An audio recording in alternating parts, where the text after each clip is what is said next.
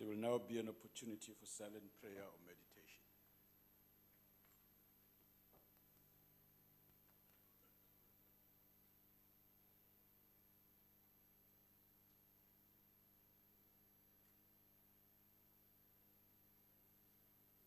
Thank you. You may be seated.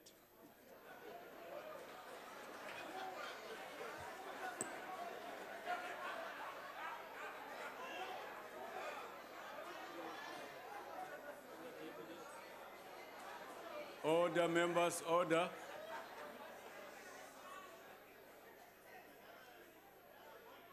Honorable members, before we proceed with today's business, I wish to make the following announcements.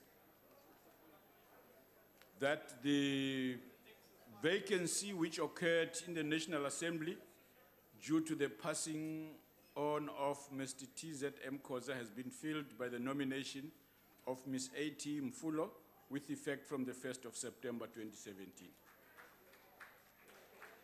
And that the vacancy which occurred in the National Assembly owing to the resignation of Dr. W.G. James has been filled by the nomination of Mr. R.T. Hugo with effect from the 4th of September. The members have taken the oath of affirmation in the Deputy Speaker's office. Welcome once more, members, to the National Assembly. The first item on the order paper is questions addressed to the Deputy President. Members may press the talk button on their desks if they wish to ask supplementary question. The first question has been asked by the Honorable J.L. Fabs, the Honorable the Deputy President. Deputy Speaker. Yes, Honorable Member. Deputy Speaker, at the last sitting where you were present, you indicated that you would be returning to this House with a ruling on the behavior of Mr. Dix. And I wondered if you were in a position to deliver that ruling today. Yeah. No, we will let you know when we are ready to do it. We will do it, yeah. Thank you. Deputy President. Deputy Speaker, thank you for this opportunity. I thought I should do something unprecedented and start off by addressing a matter which has embroiled me in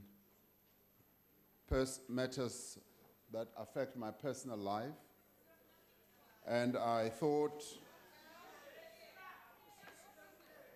because I work with all of you right across party lines, in many ways all of you are my colleagues, and just say that I will be addressing this matter in a day or two. This one does because I do need to take responsibility and be accountable. Indeed, not to this House, but I just wanted to say it. So I had a sense that because we are all colleagues, much as this matter is a personal one, I should make this type of statement. And thank you very much, Mr. Deputy Speaker. Honorable Deputy President, you still, sorry? I want to proceed answering questions. Yesterday, we received rather positive news that South Africa is out of a technical recession.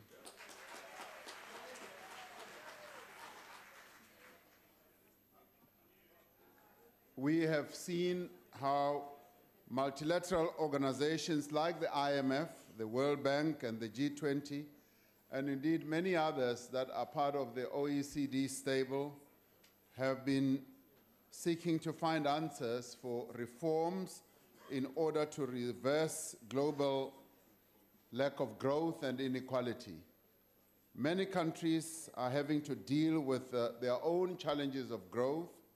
Therefore, the news from our own statistician that our GDP had risen to 2.5 in the quarter was very encouraging indeed. But this is not the time to celebrate yet, for the task before us, Deputy Speaker, remains huge. We are far behind our NDP target of 5% growth per annum. The triple challenge of unemployment, poverty, and inequality remains. Our young people continue to be at the epicenter of the unemployment challenge, and poverty, as we have all heard, continues to rise. Like several sectors of the economy, mining still remains a priority sector. We believe that the sector retains great potential to create jobs and to contribute to our national wealth. The plan that is in place for mining is beginning to bear fruit. Mining production increased to 4.6% year-on-year in February this year. Statistics South Africa recently reported that compared to previous years, job losses in the mining sector had slowed down substantially in the last quarter of 2016. 2017 employment numbers show that the mining sector is thus far making a positive contribution. As a demonstration of working together, government convened mining industry stakeholders in 2015 in a collaborative Operation Phakisa, which in itself is showing positive results. To substantially raise unemployment, or employment rather, we need to have more inclusive growth. We need to change also the structure of our economy and demonstrate that if we have startups and new entrants in our economy, we should be able to stimulate greater competition and therefore growth. We need more regional trade and better integration into global value chains. We need to work with all social partners to rebuild confidence and to stabilize our state-owned enterprises. These expectations are matched by our daily actions to reignite growth, such as we are doing in Invest South Africa, reducing red tape and the costs associated with starting new businesses is beginning to work. In unlocking our oceans economy, Operation Phakisa has, Deputy Speaker, unlocked investments estimated at 24.6 billion, with government contributing 15 billion to this. The Department of Trade and Industry is currently providing incentive support to the tune of 428 million for investment in ports, marine manufacturing, including boat building, aquaculture, and this has led to the creation of almost 7,000 jobs. We're working on several fronts, Deputy Speaker, to build confidence and productivity in our economy. In pursuit of stability, peace, and fairness in the workplace, we've been working with social partners to reduce the risks of prolonged and violent strikes. And this has borne fruit. The principles of the national minimum wage have been agreed, and we should be in time to introduce the national minimum wage on the 1st of May 2018. Through a collaborative effort, government and business have agreed to set up the Youth Employment Service, which will bring in up to 1 million young people into work opportunities where they'll be able to gain skills and be in internships. Now, these are just some of the highlights, Deputy Speaker, that shows that when government and social partners work together, they are able to improve the investment climate and create work opportunities for our people. We are fully aware that GDP growth is not enough unless the economy creates sustainable jobs and closes the inequality gap. It is important for all of us to focus on the positives. Our potential, Deputy Speaker, remains greater than our current difficulties, and it is up to all of us as South Africans to ensure that we stay the course of growth and development. It is upon all of us to demonstrate that we can infuse hope and opportunity within the South African marketplace, which will be to the benefit of our nation. Thank you very much. Thank you very much. Honorable members, please allow me to interrupt the Deputy President and the next, in order to welcome a delegation from the Republic of Gambia, led by the Honorable Attorney General and the Minister of Justice, is in South Africa for a week-long study tour on the South African Truth and Reconciliation. Welcome to our Parliament, honorable members. Thank you. Honorable Fabs. Thank you, Deputy Speaker. And thank you, Deputy President, for your response there. It was very comprehensive. There are just one or two issues which I would like clarified. You have emphasized the need for a broad, overarching partnership with all sectors of society to effect more jobs, to actually implement, among other things, the mining plan, which also looked at stemming the retrenchment, creating new jobs, but perhaps most of all, your reference to the minimum wage, which has taken 2 years since the President mooted it in 2014.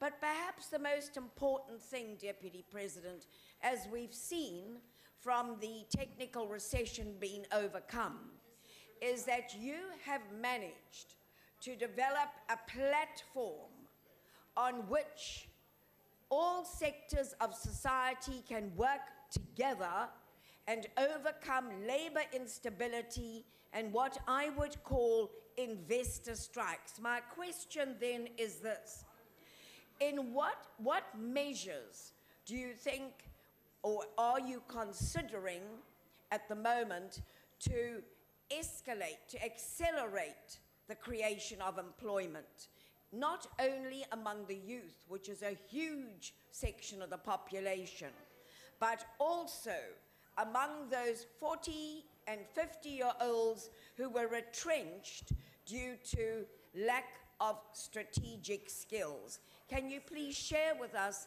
how or what measures you are considering at the moment in government? I thank you. Deputy President. Thank you, Deputy Speaker. And clearly, the issue of unemployment is much more overarching, and it does not only affect young people, it also affects older people who have been displaced out of their jobs through the lack of economic growth and companies running into difficulties. Now, we are already beginning to see green shoots in a number of sectors of our economy. If you look at what drove the last quarter growth to 2.5%, you will see that mining was one of those, agriculture was one of those, and a number of other sectors also contributed. Government was on the negative, and trade was slightly on the negative as well, which demonstrates that various sectors in our economy can indeed generate growth, and that's where our focus should be. Energy also demonstrated that it can generate growth. Now, agriculture was a very pleasant surprise, but not so much a surprise because in our 9-point plan, we did identify agriculture as a growth driver. And indeed, in the National Development Plan, we have projected that agriculture can create up to 1 million jobs. And we're beginning to see the green shoots in as far as agriculture on its own is concerned. The productivity increase in the mining sector also has shown that when people get focused on increasing productivity, we can see genuine growth. Now, what does genuine growth finally lead to? It leads to creation of jobs. We're seeing it in agriculture already, and we're seeing it in other sectors of our economy, and that, in a number of ways, is precisely what we want to see.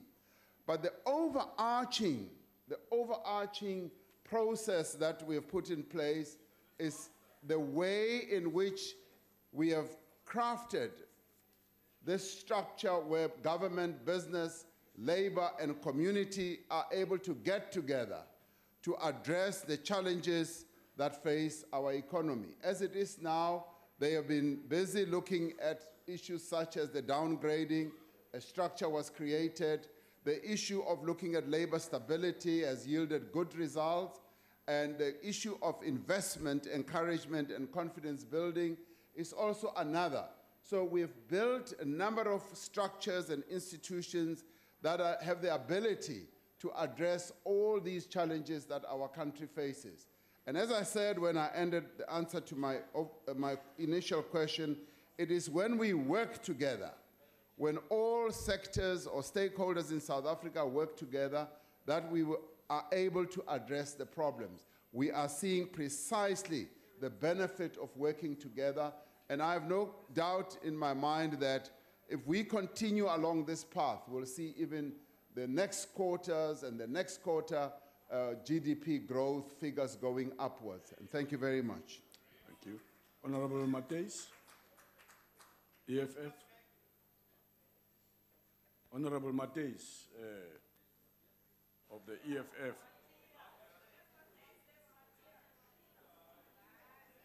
Honorable members. Thank you, Deputy Speaker. Deputy President, job loss is the crisis of over-accumulation and capitalist contradiction we talk about. We all know that the capitalists cannot exploit other capitalists, but can only exploit workers. Pick and Pay is removing tellers to install machines. Marula Platinum and Twickenham Platinum mines retrenched workers and immediately put machines. This is happening in all other sectors, including in manufacturing and agriculture. This is not recent, but a long trend of capitalist system in perpetual crisis. In this anticipated Honorable environment, member, what's your question? Your time has expired. In this anticipated What's your question, Honorable member? Here is my question, listen to me. Honorable member, your time has expired. Environment conducive Your time has to expired. economic We switch growth off your mic. with increased job creation. How do you intend? But I'm still... Honorable member, no, your time has expired. Your time has expired. I'm sorry. Deputy No. Speaker. No, your time has You expired. must be consistent. Honorable member, yes. No, you must The be time consistent. allocated to supplementary questions is known But to why each are one you of so you. harsh? No, Why are no. you so harsh? No. There is no additional Why are you provision. so harsh? No, honorable member.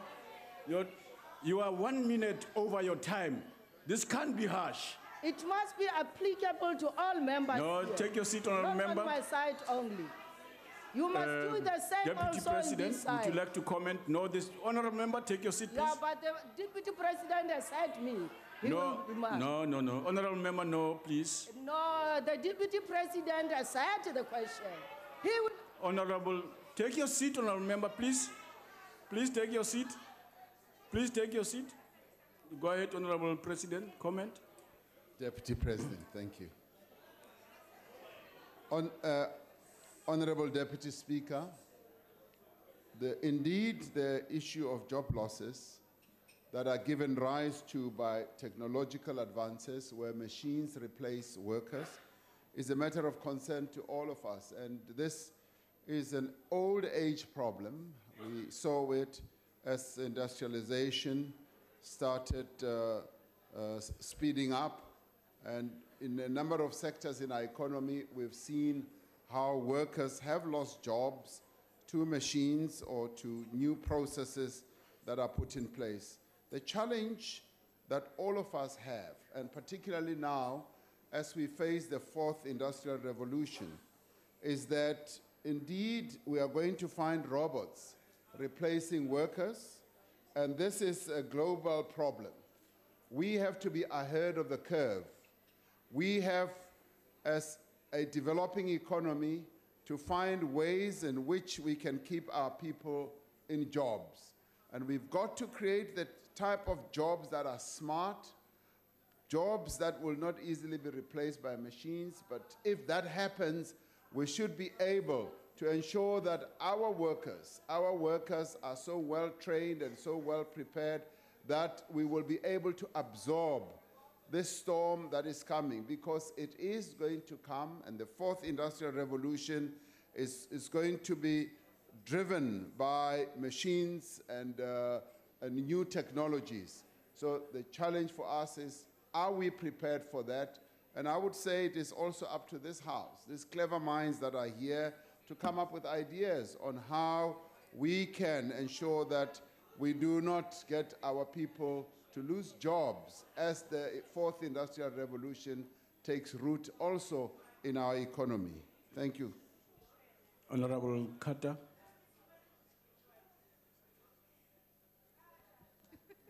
Thank you.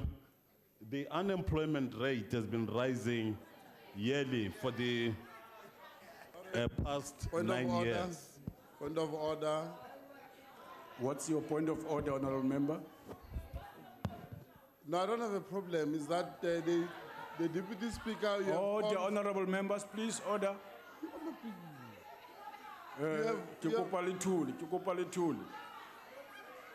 No, honorable members, I am chairing this session. Go ahead, Honorable Chauke. Honorable Chauke, stop smiling and talk. Deputy Speaker, you have called for Honorable Carter. Now, I don't know since when Honorable Carter has beard and is now changed to look like Madisha. Okay, honorable member, okay, leave that to the chair. Honorable Madisha, please proceed. Honorable members, please be in order. Thank you very much. I indicated already, Mr. Deputy President, that the unemployment rate has been rising yearly for the past 9 years. Now, Mr. Deputy President, neither the President's 9-point plan nor the Minister of Finance 14-point plan appear to provide a real solution for tangible and meaningful economic growth. What is required is fundamental structural reforms and confidence in the country's leadership. But the executive appears unwilling or unable to take decisive, brave, and coherent action, or Honorable member, I'm afraid your time has expired. Honorable members, the time allocation is between your whips. I've got nothing to do with it. I only enforce it. So please, if you spend your time on comment and not going to a question, there's nothing I can do. You already have more than 30 seconds, sir. I can't give you any more. Let the President, Deputy President comment or respond to what you have already said. Thank you very much. Order, Speaker. What's your point of order, sir? Speaker, it's for the second time now. You refer to a deputy president as president. Don't bring your factional battles here in Parliament. Oh. He's a deputy president, not the president. You said it first time, you are saying it for the second time. Please, man, deputy president, rise. Honorable member, thank you very much for your wise advice. Honorable members, please be mindful of time allocation. I do want to repeat it, that I was not given an additional discretion to add a lot of time on your time. Room is very small. Honorable Deputy President, please go ahead.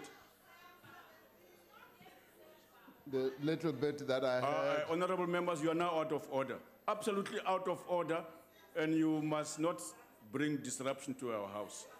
Just keep quiet, please. There's order here.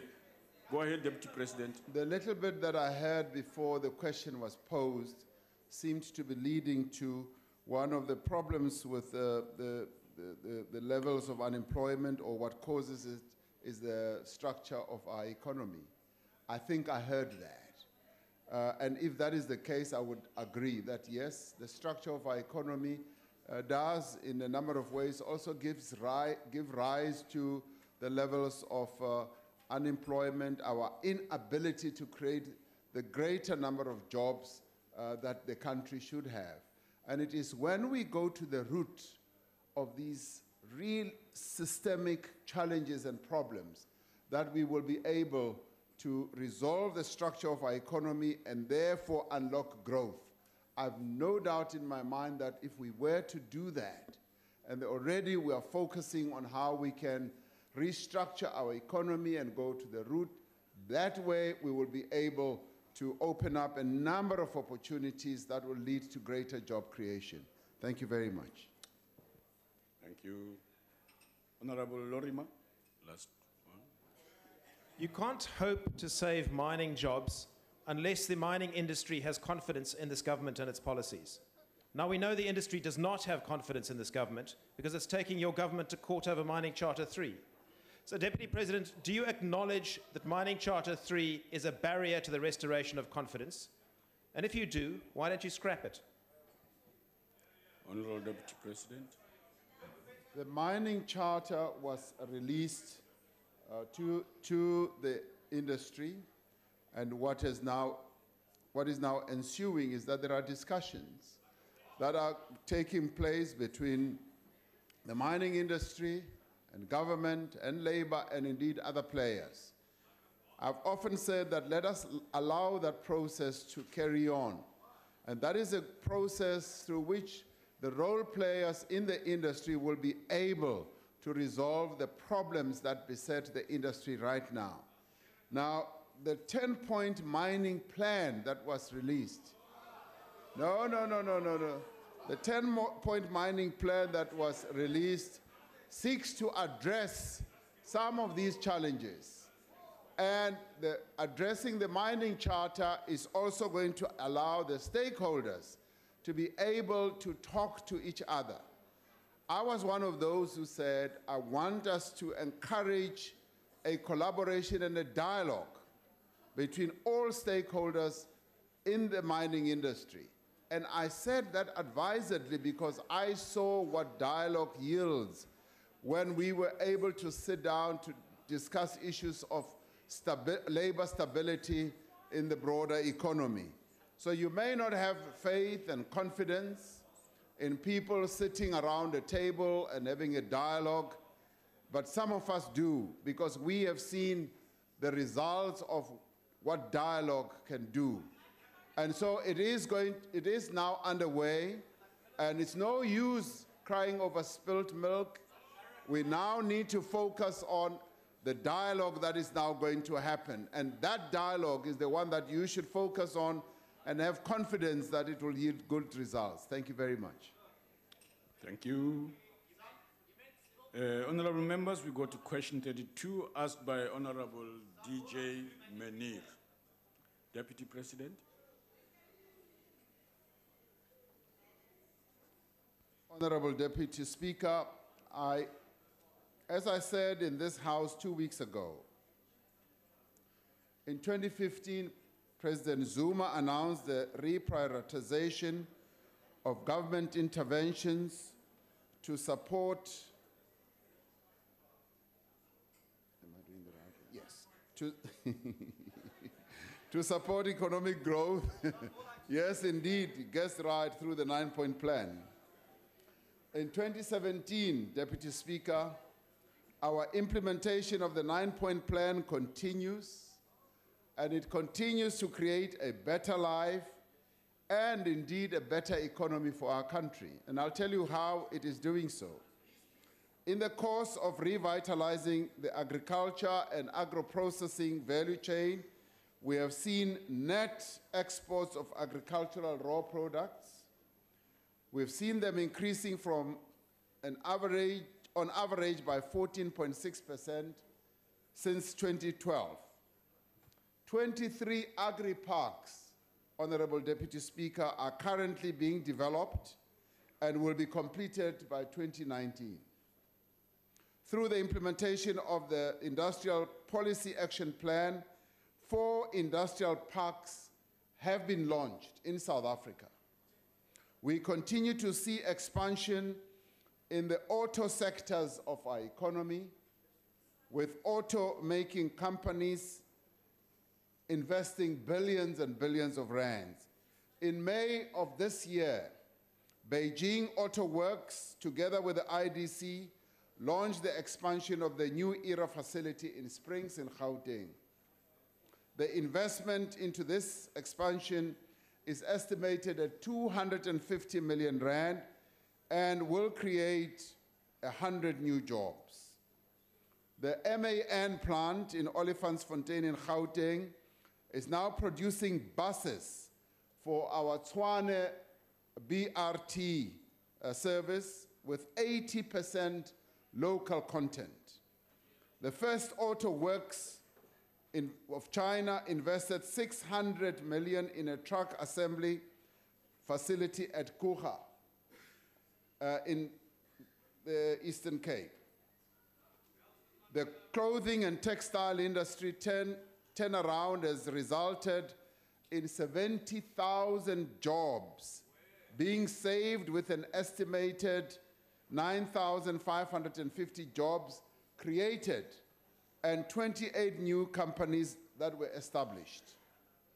The Black Industrialist Program has supported 46 projects that have attracted 3.7 billion rand of private sector investment, and this has created almost 20,000 jobs.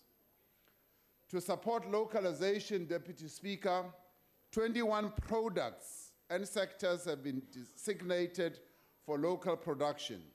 This includes products such as bus bodies, clothing, textile, leather, footwear, school furniture, office furniture, steel power pylons, and canned or processed vegetables.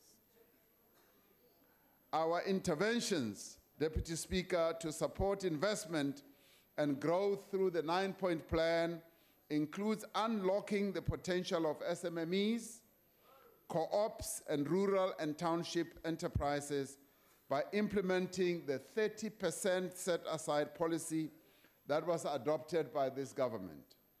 The one-stop shop launched in 2016 is now fully operational. You can go and visit. President Zuma will, on the 8th of September, this Friday, he will launch the first Invest South Africa one-stop shop here in Cape Town.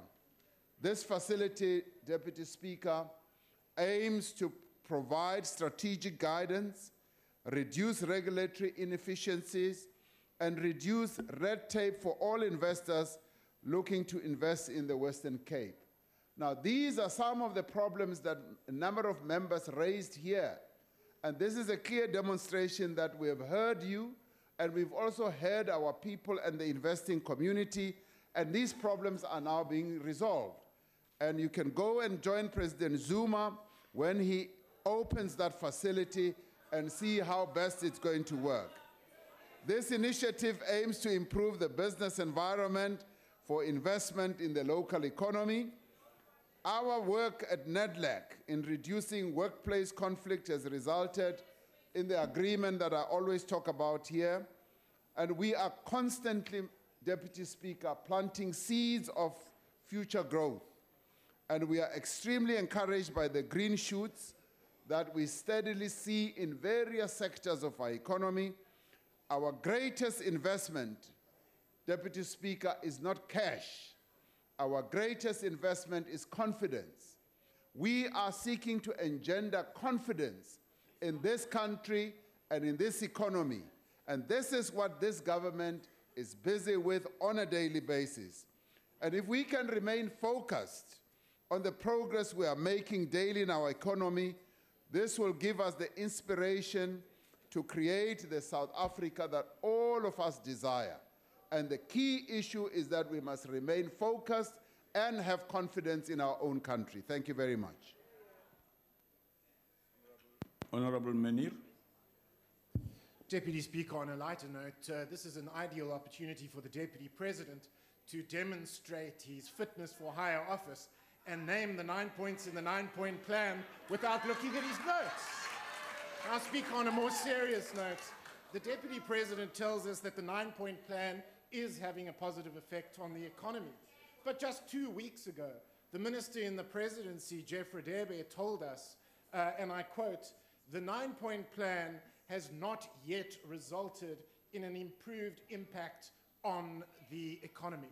So could the President tell us why, when it comes to the 9-point plan, he, at least as far as the Minister goes, has no idea what he's talking about? Or alternatively, is he suggesting that the Minister, when it comes to the 9-point plan, has no idea what he is talking about? Perhaps, Deputy Speaker, a time out so that the Deputy President can confer with his colleagues and this Cabinet can get their story straight on the 9-point plan. Deputy President. No need to get our story right. Now, the 9-point plan, no, listen, the 9-point plan, like any other plan we craft, is a long-term plan. It's long-term. And let me tell you what the 9-point plan, no, listen first. You listen now. The 9-point plan contained 9 elements. The first one, listen. The first one was to resolve the energy challenges that our country was going through. Tick that one. Take that box, Honorable Member. That has worked extremely well. The energy challenges that the country face are behind us now. Now, the GDP figures that have just come out have demonstrated that the 9-point plan is working. The agri contribution to our GDP growth, a 2.5 GDP growth during this past quarter, is something that we had not foreseen. We had not foreseen it. Even your own economists could not have foreseen that agriculture will make such a great contribution. It is part of the 9-point plan, my friend, because the 9-point plan addressed the challenge that we face in agriculture. Now, you look at the contribution that energy has done in terms of driving the growth. It has driven great energy growth for our 2.5% rise. The Ocean Pakisa, which, as I said in my opening address, in my answer, has already attracted 46 billion rand. Already, we are building boats. We are building tugboats. Tugboats that we are taking and exporting out of the country. We are doing precisely that. Whether you like it or not, it is happening in this very economy. And the issue of localization is taking root. The buses that are now being used in our major metros are being manufactured here, and 80% of the content is local content. Now, this is how the 9-point plan is moving this country forward. Mining is also a critical sector in our economy. No. The minister in the presidency had not foreseen that mining would have made such a great contribution. So he made the statement earlier. He made the statement earlier, and now, because we have a very scientific approach to the way we do things, the Statistician General, who is independent, by the way, said, good news and good news to you all. We have grown by 2.5%, and these are the key drivers to the growth that we have achieved. So I'd like you to go and take the 9-point plan and take it for bedtime reading. Study it very carefully, and see how it is driving this economy forward. Thank you very much. Honorable Sengwa. Honorable Deputy Speaker. Yes, Honorable Member. Thank you so much, Honorable Deputy Speaker. Deputy Speaker, may I address you on rule number 66? The member has asked the question, the Deputy President is trying to answer the questions, but he gets interrupted by the members of the DA. I'm requesting you that to address rule number 66. Okay. Thank you. Okay. Order, honorable members. Order. Order, honorable members. Okay. Honorable members, you heard the member. Honorable members, please. Honorable Tengwa, proceed. No, thank you very much, Honorable Deputy Speaker. Honorable Acting Mr. President, since the President is away, it's all good and well what we received yesterday, the 2.5 growth. But if you recall, in 2005, we also celebrated about 5.5 growth as a country, but it was jobless growth. The same now has happened, and youth unemployment in particular is what I would like to zoom on, Mr. Acting President, that the youth unemployment now stands at 55.9% and continues to increase. So whilst you speak about the 9-point plan, I would like to find out what are the targeted areas in the 9-point plan which deal specifically with ensuring that youth unemployment is addressed, particularly along the lines of innovation, skills development, knowledge and expertise, and whether business incubation is taking center stage as we try and give SMMEs a priority in the economy. Honorable Member, so if we your can time is sharpen expired. on youth unemployment within the parameters of the Honorable 9-point plan. Sengwa, Thank you, Deputy Speaker. time is expired. Honorable Deputy President. Thank you, Honorable Deputy Speaker. We are focusing a number of interventions to address the issue of youth unemployment.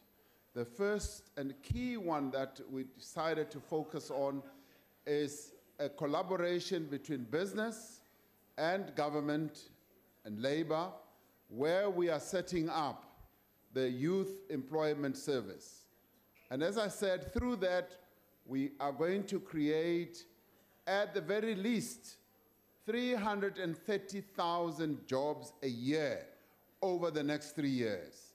And that is 1 million jobs where young people are going to be brought into internships, they'll be brought into learnerships, and our experience is up to 60 to 70% of young people who get into learnerships do finally get absorbed into the labor market. So we are hoping and staking quite a lot of hope in this process working well. The agro-processing process or initiative that we've embarked upon in terms of the 9-point plan is going also to focus on how we bring young people into agriculture, how we are going to equip them with skills, and how we are going to attract them to become employed in agriculture, but to start off with agricultural studies. Now, we are seeing something very interesting at the university level and at TVET colleges level. A number of young people are taking up agricultural studies. And when it comes to the issue you mentioned, which is business incubation, a huge industry is growing around incubation. And we have found that the incubation of startups, small and medium enterprises, does actually yield a lot of benefits. And many young people are being drawn into that. And in some universities, initiatives have actually been started where young people who are innovative, who are clever, who've got new ideas are being brought into incubation processes so that they can showcase their ability to deal with new technologies and a whole number of new developments. Now, these are incubation processes that lead to the establishment of businesses, getting people to be properly mentored, and starting small and medium enterprises that immediately have a market in one way or another.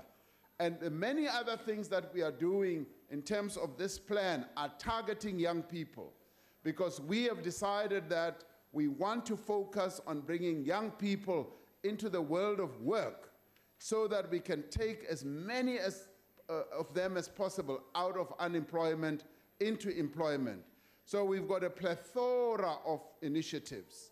Even the Rural Development Ministry is bringing young people into an initiative where they are being trained into a whole number of other skills. Our public employment program also brings in a number of young people. And this is another important one, because as they get into the public employment programs, we find that they learn skills, they become accustomed to the world of work, and they are then able to get into the labor market with greater ease and get into new jobs. So work is underway to get young people into jobs throughout the economy. So we are not sitting on our laurels, we are doing quite a lot of things. I could go on and give you a whole number of other initiatives that we are busy with. Thank you, Deputy Speaker. Thank you. Honorable Mishwe.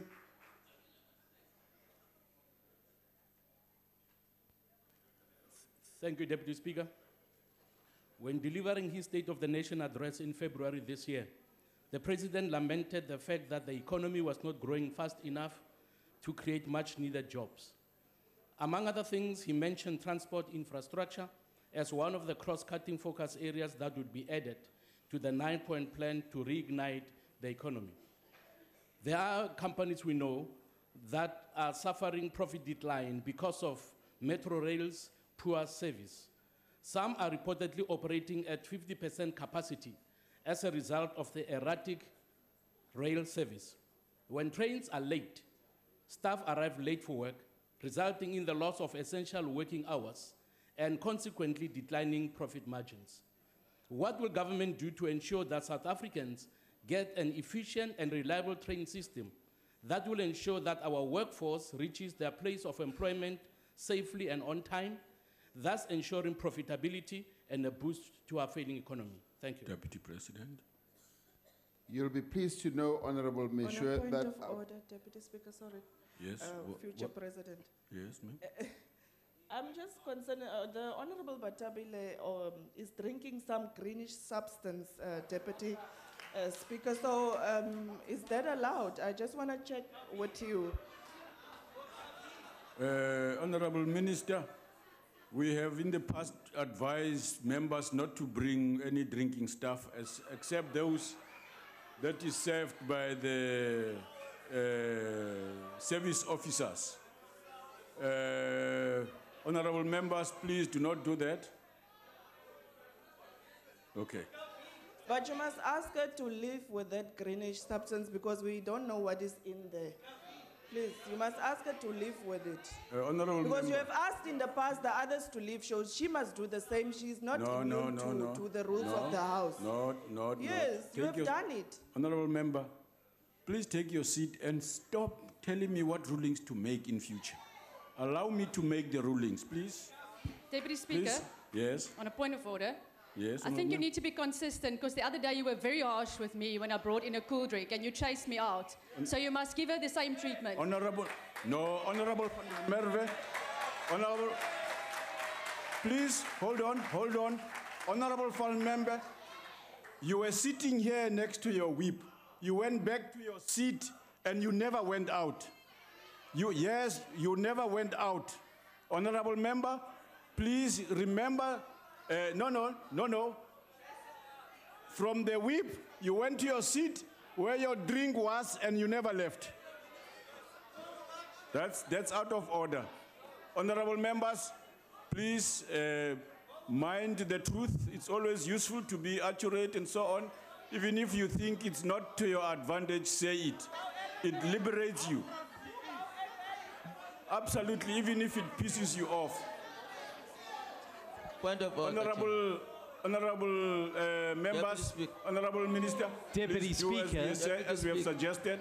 Deputy Speaker, on a point of order, sir, yes. Parliamentary language should always be, the example should be set from the chair. Yes. I would submit that the word that you've used is unparliamentary. Which one?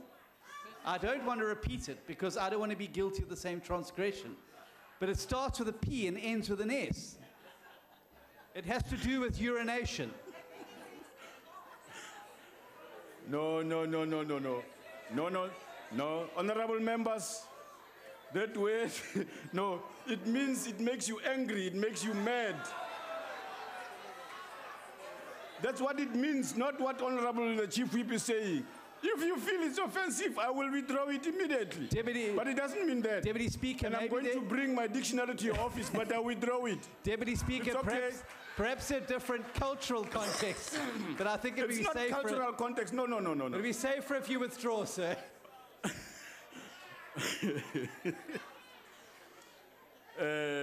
Honorable Deputy President, please go ahead.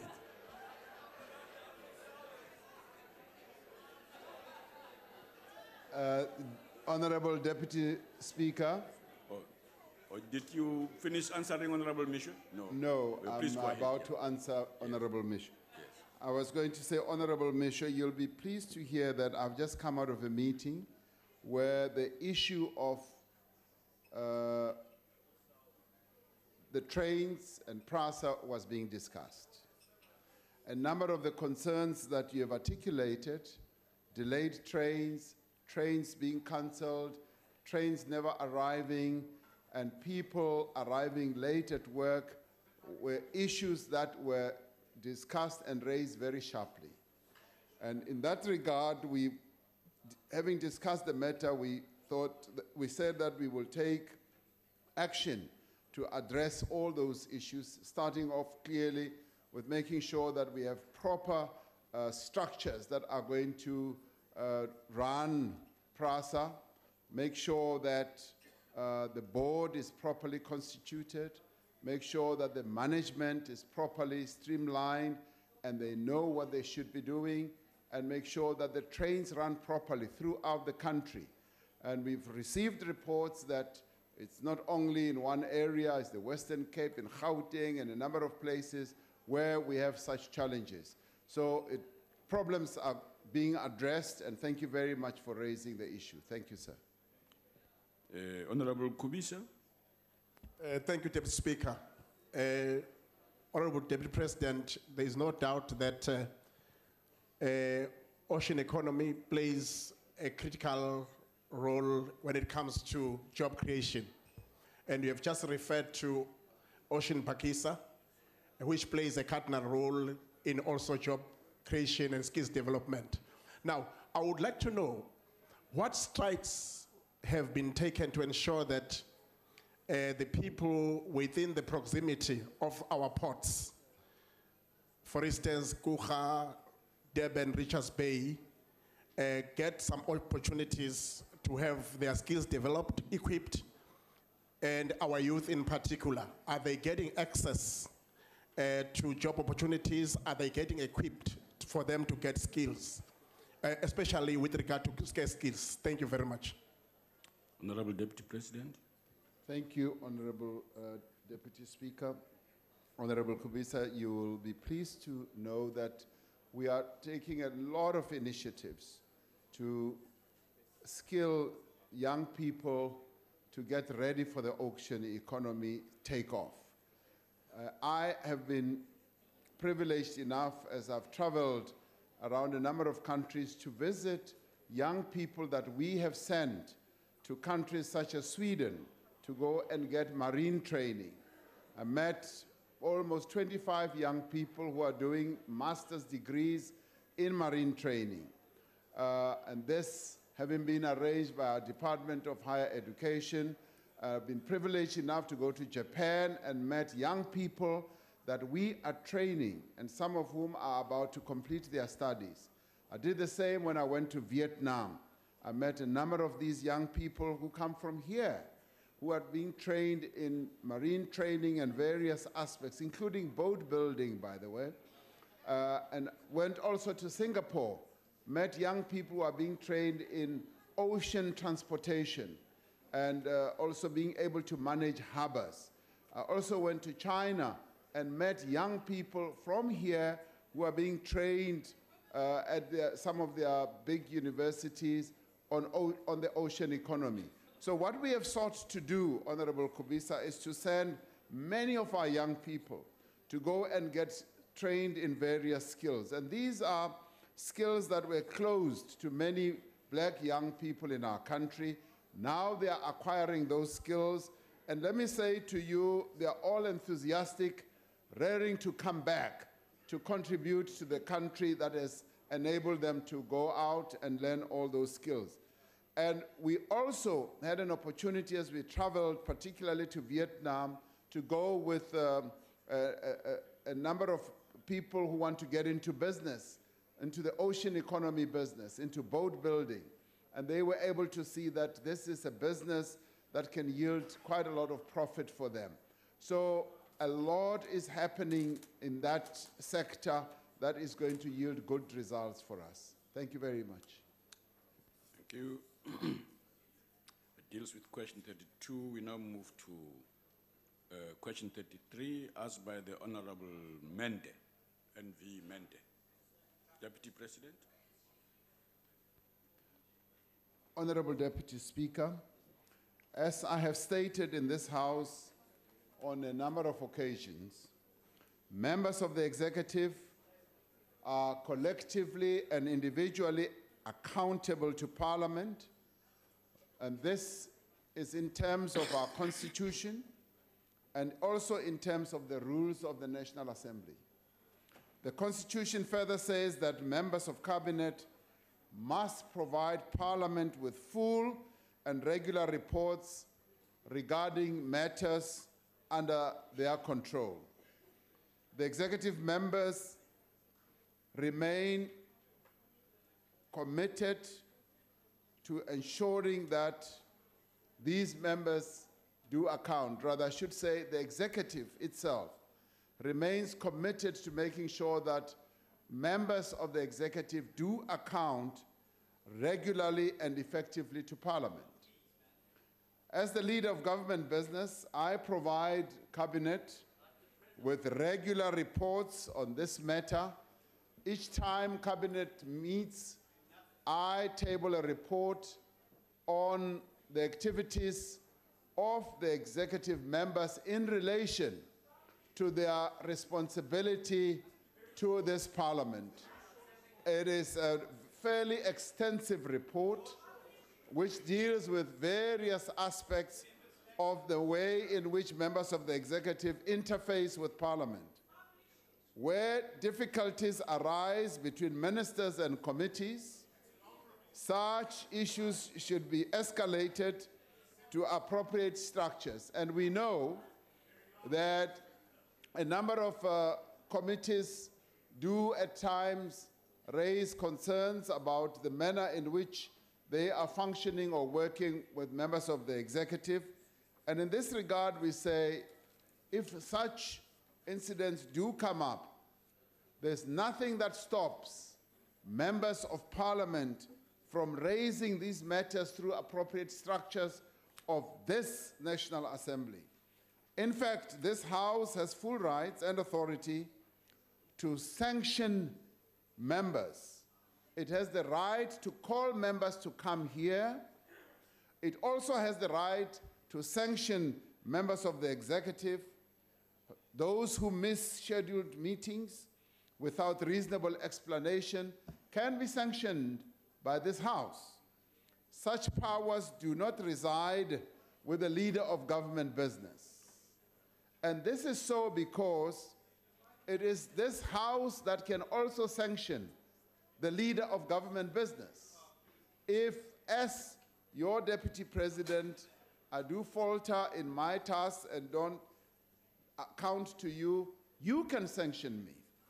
It is my wish that the executive and Parliament will maintain the good track record we have established, and that disputes will be resolved with the ultimate objective of ensuring that there is accountability, first and foremost, and that this Parliament functions as we want it to function. Thank you very much.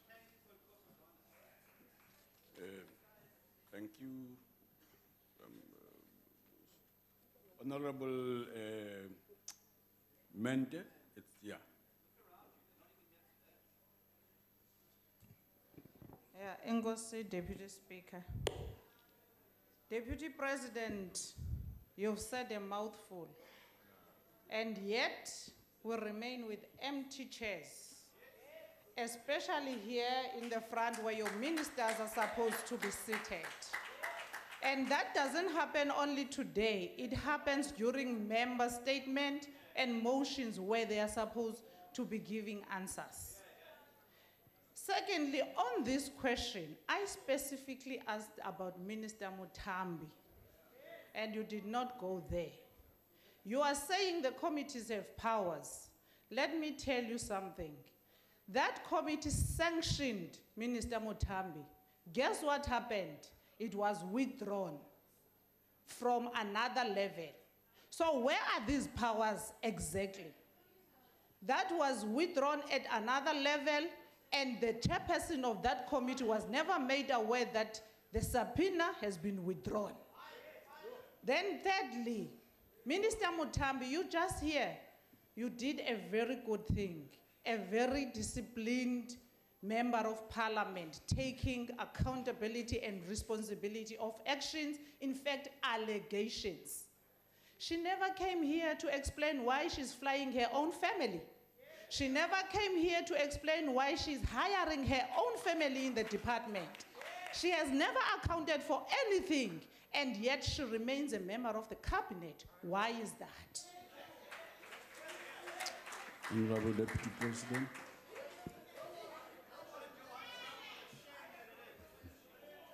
Now, honorable member, the matter, and I'm sorry you had a sense that I did not answer the matter of Minister Mutambi.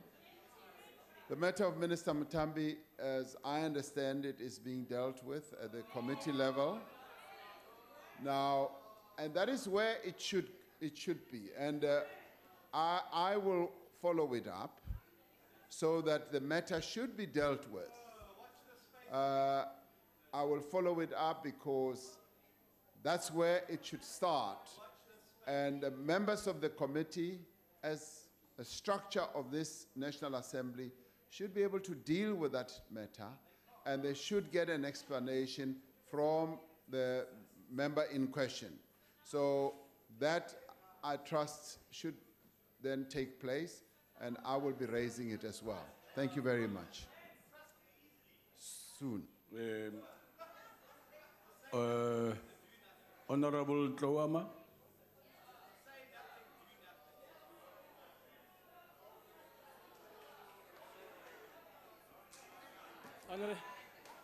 Honorable members, order. Deputy Speaker, Honorable Deputy President, I want to recommend some tablets to heal your fear because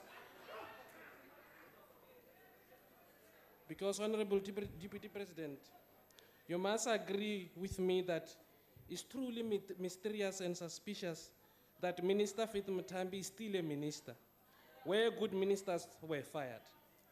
This latest shenanigans of this minister shows that you are undermined as a leader of business government. Can you show some courage and recommend that this minister must be fired? Otherwise, Deputy President, this will contaminate you and the chances of you being the leader of this country. Deputy President. Thank you, Honorable Deputy Speaker. It is such an easy question to answer. The Deputy President does not appoint members of the executive. So I cannot do that. I cannot even venture into the direction that you are suggesting, to suggest or recommend or not recommend. It is not my task, it is not my duty, it's not my burden, and it's not my area of responsibility. I am just the Deputy President, and the President is the one who appoints, who does all that. Thank you very much. Honorable Order, Speaker. Order, Speaker. What are you raising, Honorable Member? The Deputy President has responded previously. He said he's going to follow up. Can he give flesh to the follow-up? Because we thought following up, including firing where it's needed. Honorable Member, please take your seat. That's, Honorable Kwabaza. Deputy Speaker, it's Deputy Speaker. Yes, Honorable It's Member. Honorable Kuno. Oh, are we on Kwabaza? Go ahead. Okay. And siyabulela sekela mongameli ngendlela uphendule umbuzo ngakhona. As parliamentarians, we are accountable to the public by ensuring fulfillment of their needs through service delivery. It's also important to prove that there are consequences for every action taken not only by accounting officers, but by executive as well. DPSA is a critical department to oversee other departments. There should be zero tolerance for non-compliance. However, agreeing with what the Deputy President has said, as Parliament, we have, the Portfolio Committee has a responsibility to play their role. Let us leave this process No, and honourable let members, it be please. discussed by the Portfolio Committee. But however, Deputy Honourable President, my member, question is that I'm afraid your time has how are expired. you, as the leader of government business, making sure that the resolutions of Honourable this House members. are implemented? Honorable members, please stop screaming. That's the job of the chair in the House. Don't do that. Deputy President, no. Don't tell me that. You're out of order.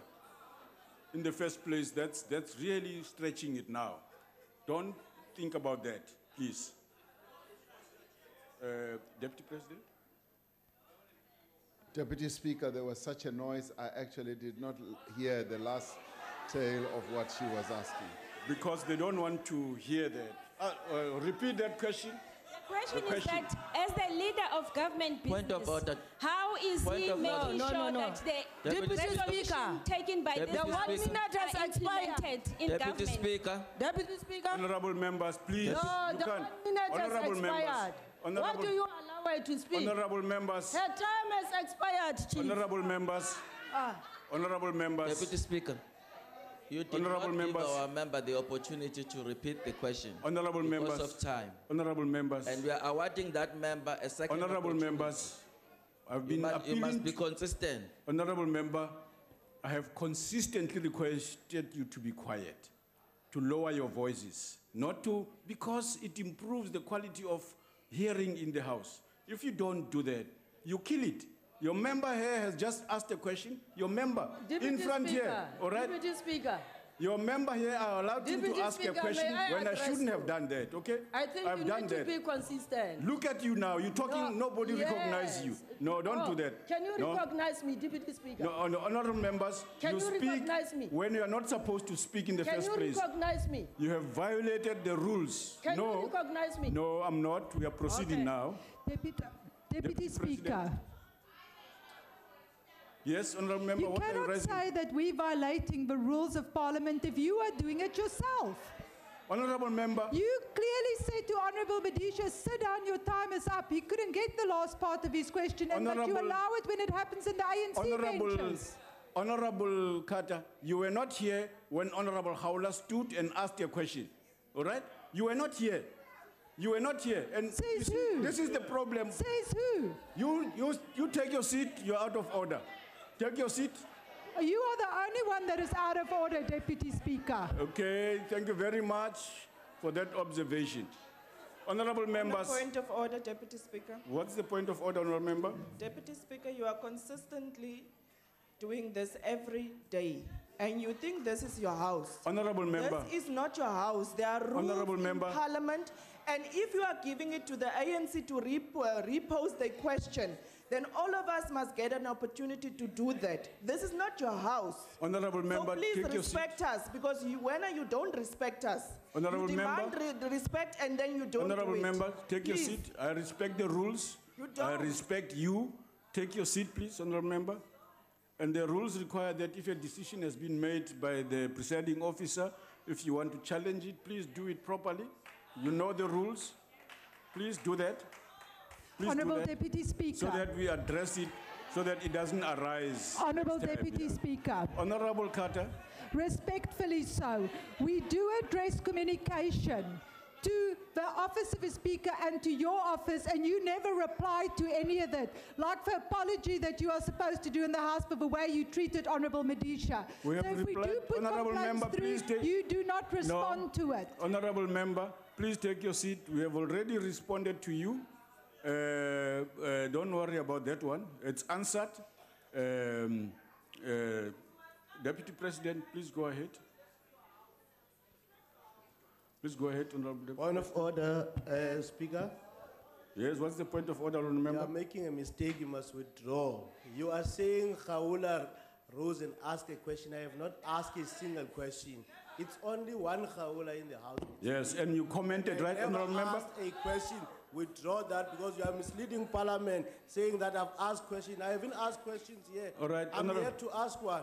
Can I Honourable ask a members, question? I think I want to rule on this thing comprehensively, and I'm going to come back to you. I'll do that. Let's proceed, Honourable Deputy President.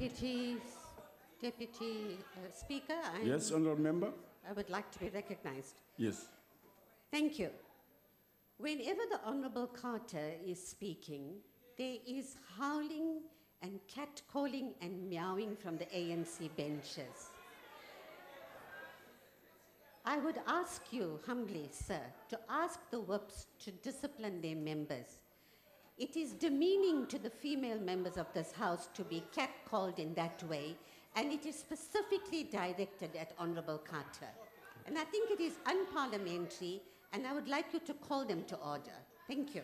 Honourable members, that's correct, and that point of order is sustained. Please, you know the conduct. Honourable members, can I appeal to all of us to behave appropriately and not scream at anyone, no matter how intolerant we are of their views? It is incumbent upon us that others can do the same thing to you, and it would be completely out of order.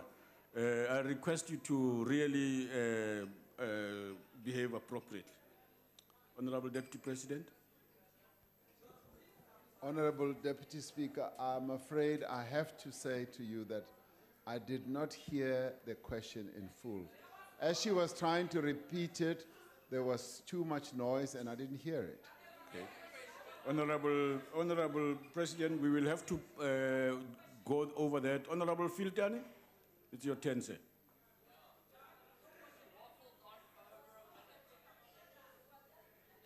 Thank you, Honorable Chair. Good afternoon, Mr. Deputy Honourable President. Waters, Honourable Deputy Chief Whip. Please, man, you see, heckling, it's not a bad idea. But when you repeat what you called unparliamentary comments across the floor, we can't but hear it from where we are sitting. So I plead with you not to do that, please. And let's not do that. Deputy Speaker, it's amazing you hear me say it, but no one from the ANC. No. Maybe you need a hearing aid in your right ear. Honourable members, please, let's not do that. It's inappropriate. Two wrongs don't make a right. Two wrongs don't make a right. Honourable Waters, I've spoken to you. Can you stop? Honourable Waters, please. Honourable Waters. Honourable member, I have spoken to you, please. Honourable member, stop talking. Honourable Fitan, go ahead, ask your question. Thank you, Honorable Chair. From the mixed responses you have given to this answer, it is clear now why so many ministers are not brought to book when they fail to discharge their duties. You say it's the president's function and authority to fire, which is the extreme end. And you say it is none of your business to bring them to book. But earlier you said that you will attend to this matter. So we're left confused. Now, as committees of this parliament, we still depend on the cooperation of the majority party in order for ministers of the ANC to be sanctioned. What are the specific and transparent methods of bringing to book ministers who are delinquents? Thank you. Honourable Deputy President. I should have added on the earlier one. more information with regards to Minister Mutambi. My information is that the matter, her matter, is before the Portfolio Committee, and that Portfolio Committee, the chairperson of that Portfolio Committee was elected this morning. Now, that is the information I have. Now, the Portfolio Committee itself must deal with this matter and deal with all the issues related to Minister Mutambi. Now, when I said that I will address this matter, it was precisely to make sure that indeed the Portfolio Committee does deal with this matter. And so it is now before the Portfolio Committee, and that is where it's going to be dealt with. So beyond that, clearly I cannot do. But in the end, it is the President who has to deal with members of the executive in the end in relation to their jobs. Now, I raise issues at the cabinet level about various matters, their attendance, various matters, responses to questions and all that. But in the end, it is the President who is responsible. I hope that helps you a lot. Thank you very much. Thank you. Honourable members, we move to the next question asked by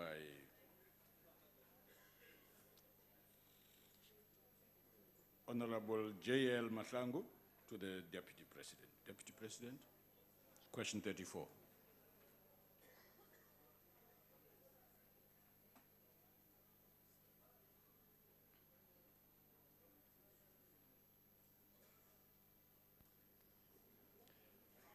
Honorable Deputy Speaker, the Constitutional Assembly process represented what I would call a unique moment in the history of our nation. Although there were strongly opposing positions as we were drafting the Constitution, it was possible, even with all that, to reach agreement because there was sufficient commitment to the goal of a peaceful, non-racial, non-sexist, and democratic South Africa. From that period, we drew strength and lessons to deal with contemporary challenges. We are required as leaders to see beyond the immediate interests of ourselves and our organizations. We are bound by history to work together with a view of moving South Africa forward. The Constitutional Assembly process was possible because leaders of our country engaged each other on matters of substance and were prepared to negotiate in good faith. And it's pleasing to see that a number of those leaders who were involved in this process are still here. I can cite Honorable Buthelezi, who was a very active member of that whole process, is still here, and a number of others on this side. And all of them were bound by history to work together. And in a way, it was almost a situation, whether they liked it or not, they needed to work together to produce the South Africa that we have today. The Constitutional Assembly process was possible because leaders engaged each other on matters of substance and were prepared also to negotiate in good faith. Now, as the country faces several challenges, including slow growth and high unemployment, similarly, leaders are called upon to guide our nation to greater and better things. Such engagement is taking place amongst leaders in government, in business and labor, on matters and measures that need to be taken to reignite growth and create jobs in our economy. As leaders of different political parties, we need to ensure that we act at all times in the interests of South Africa, at all times in the interests of our people as a whole. We need to show South Africans that collectively, we as leaders remain committed and capable of resolving the many challenges that our country faces. We must consistently, Honorable Deputy Speaker, be led by the needs, the feedback and suggestions of ordinary South Africans who possess a wealth of ideas, a wealth of knowledge about how to move South Africa forward. Our leadership must flow from our ability to listen and to learn from the citizens of our country and the communities across the nation. Working together, we can move South Africa forward. I have no doubt about this. Thank you very much. Honorable Gerald Mahlangu. Deputy Speaker, thank you.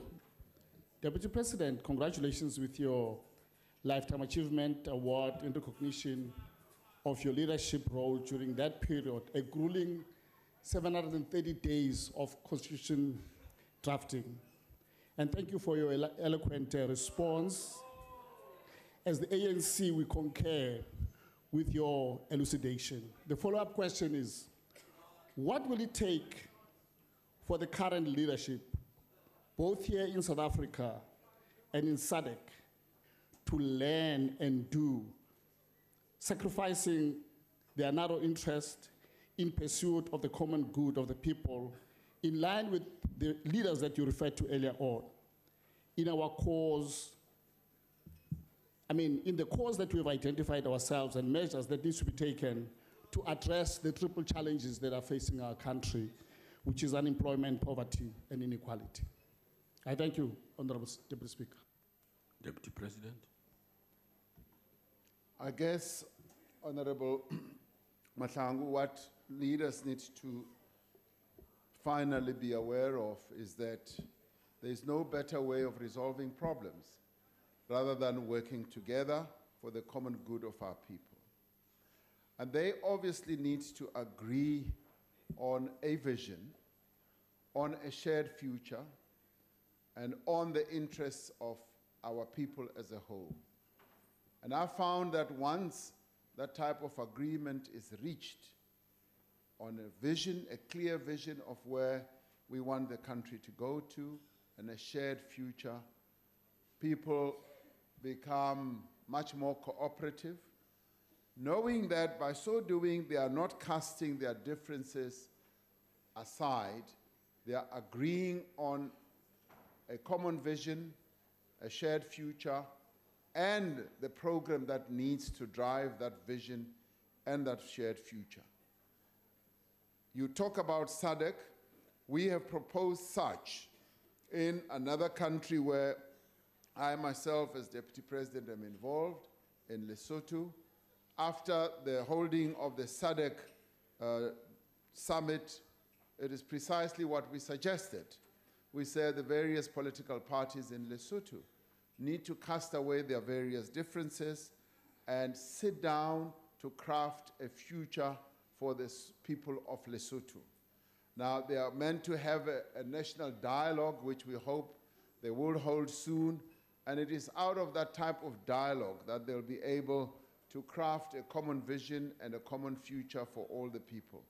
Now, similarly here, we've got a number of overarching problems in our own country. The one is unemployment. And if we were to all collectively sit down, like what the government is doing now with business, if we were able to collectively sit down and address the challenges, the real challenges that our country faces, which is unemployment right across the board, I am sure that we would be able to come up with solutions. It requires determination on the part of leaders, and that leaders must not hide behind the figs of petty differences. They must, the fig leaves of petty differences, they must be able to say, we agree on one thing and one thing, which is a clear vision of where to take, of how to address the issue of unemployment, and we work together to achieve that goal. Thank you, Deputy Speaker. Thank you. Honorable Mutau.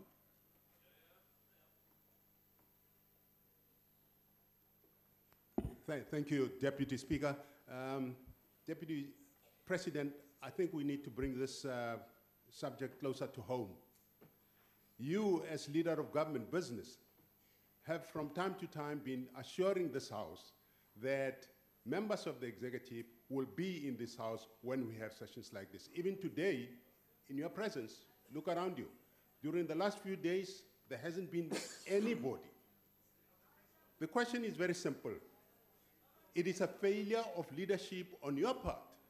Now, the question for me that is very, very important is that if you are not able to whip these members into line now, how are you going to be able to do it if you become the president of this country? Deputy President. Deputy Speaker, maybe what I should have brought is really, rather than what I should have brought is if you like, the apologies list that I was dealing with earlier when we were in cabinet committees. Many of the ministers who were supposed to be sitting here had traveled with the president to China. Now, when BRICS, listen, when BRICS meets, we interface with other countries that take their country's participation in BRICS rather seriously. And they make sure that they participate at the highest level and the most appropriate level, because in the BRICS summit, we've got a number of other tasks and groups and task teams and ministerial committees that have to be meeting all the time during the whole session of BRICS. The Chinese bring an army of their senior officials. The Brazilians do the same. The Russians do the same. And the Indians do the same. And we are similarly expected. And we are the smallest participant in BRICS. But we've got to be punching at the same level as they are punching. And so when you see members of the executive absent here, many of them, and I can name almost each one who's not here, that they have been in BRICS processes, in BRICS sessions, in BRICS ministerial committees doing a lot of things. So on a day like this, I'd like you to be kind to the executive, knowing that this time round they've been traveling with the president to BRICS. The president arrived this morning, but many of them are still traveling because they've had to come on commercial flights. So they are on the way, and please be kind and accept their apology. Thank you very much. Honorable Deputy Speaker. Yes, Honorable Member. Deputy Speaker, on a point of privilege. The Deputy President knows full well that members of the Parliament, members of the Cabinet, according to this document, are accountable to this House. They're not accountable to BRICS. How on earth are they prioritizing BRICS over this House? Honorable. On a point of order, Honorable Deputy Speaker. Yes, what's the point of order? Honorable Deputy Speaker. Yes. The DA asked a question to the DP, and he responded. Yes. What more do they want from him? Okay. He responded to your questions. Just keep quiet and listen. Honorable members, please. Honorable members, please. It would be very easy to keep quiet and listen if there were decent answers. There are no decent answers. He sounds more like Mr. Zuma every day. Honorable Steenhuisen, I didn't recognize you. Please, let us not go there. Honorable Singh, go ahead. Thank you, Deputy Speaker. Honorable Deputy President, congratulations on a coveted award. Quite coincidentally, just the other day, I found a 20-year-old copy of Reader's Digest, July 1997. And in it was an article with a very young-looking Deputy President on Countdown to the Constitution, South Africa's second miracle. I'll share it with you a little later, where the miracle came about. But Honorable Deputy President, those were the days of principled leadership, like you spoke about. unity of vision across the multi-party spectrum, and a royal road lay ahead for the people and economic future of South Africa. Today, we do not see that.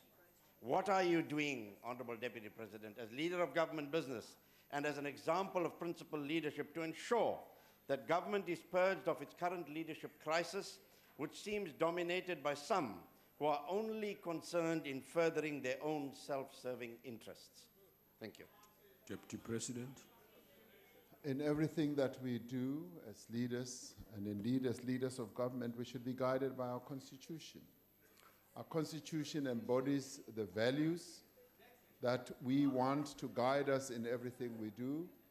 It has crafted a clear vision for our country, and if any one of us takes the trouble to read the preamble to our Constitution and read that wonderful poetry that is pregnant with so much promise, a clear vision of where we want to take this country, that is where we should start. And it is this Constitution that should be heralding us forward and making sure that we achieve our objectives. Will we falter along the way? Yes, it is possible that we will falter along the way, but the important thing is, will we be able to correct our ways? Having fallen, having faltered, and if we make mistakes, can we correct those mistakes? And I would say that is how we should be judged. And that is how the leadership, not only on this side, should be judged, but the leadership that sits in this house collectively, because we've got a very well-crafted constitution that sits as the lodestar, and that should guide our behavior, all of us collectively. So that is the real litmus test that we should use. And thank you very much for raising the matter. Yeah. Honorable Mngcwabe. Thank you, Deputy Speaker. Honorable Deputy President, our Constitution is a result of a compromise. We normally say that, which was a necessity in that time to avoid the possibility of a civil war. However, many people today are increasingly critical of this compromise and refer to it as a sellout in favor of the white people, especially when it comes to the land question. Could the Deputy President please comment on this trend? Thank you. Honorable Deputy President. Our Constitution was crafted at a certain point in time in the history of our country, and those who crafted the Constitution took the trouble and the time to weigh up the balance of forces that existed at the time, but also to focus on what our people wanted. Our people wanted freedom. Our people wanted stability, and our people wanted to shed the yoke of oppression and exploitation. And in doing so, we had to weigh up our own strengths and the strengths of, as we called them, the enemy at the time, and agreed collectively that that moment in history gave all of us an opportunity to make a breakthrough, to separate ourselves from a horrible past, which was apartheid. Did it mean that we had achieved everything that we had struggled for over the years? The answer is no. But it gave us a breakthrough. It gave us an opportunity which we could utilize to win further gains. And I'd like to believe that in the 23 years of our freedom, we have been able to utilize the opportunity that that breakthrough gave us. Have we made missteps along the way? I must say, yes, we have. Because no organization is ever perfect. Are we trying to address those missteps? And I would say enthusiastically, yes. Were there things that we could have done differently? The answer is yes. There are many things that we could have changed immediately, and we took our time, and because the leadership, and some of them are sitting here, wanted to build a nation, they wanted to very carefully usher us into a South Africa that would deliver a better life for all. Now, in many ways, we've made progress. We've made progress in delivering a South Africa that is better than the South Africa that our people lived under. But we all agree that the glass is not full. The glass is in fact half full, and what we are seeking to do now is to try to improve the lives of our people using the platform that we have. We've built a very good platform. We've built a very good system which can enable us to move forward. Now, the real call for all of us is, can we all work together to move South Africa forward? We've got a great foundation. The Constitution gives us that. We've got a leadership that is there that wants to move the country forward, and our people are ready to walk this journey with us. And therefore, I would say that much as we have not achieved everything we needed to, we've made great advances, and the call on all of us is to consolidate the victories that we have made and move forward with determination to truly improve the lives of our people. Thank you very much. Honourable members, question number 35 has been asked by the Honourable Schlengwa to the Honourable Deputy President. The Honourable Deputy President.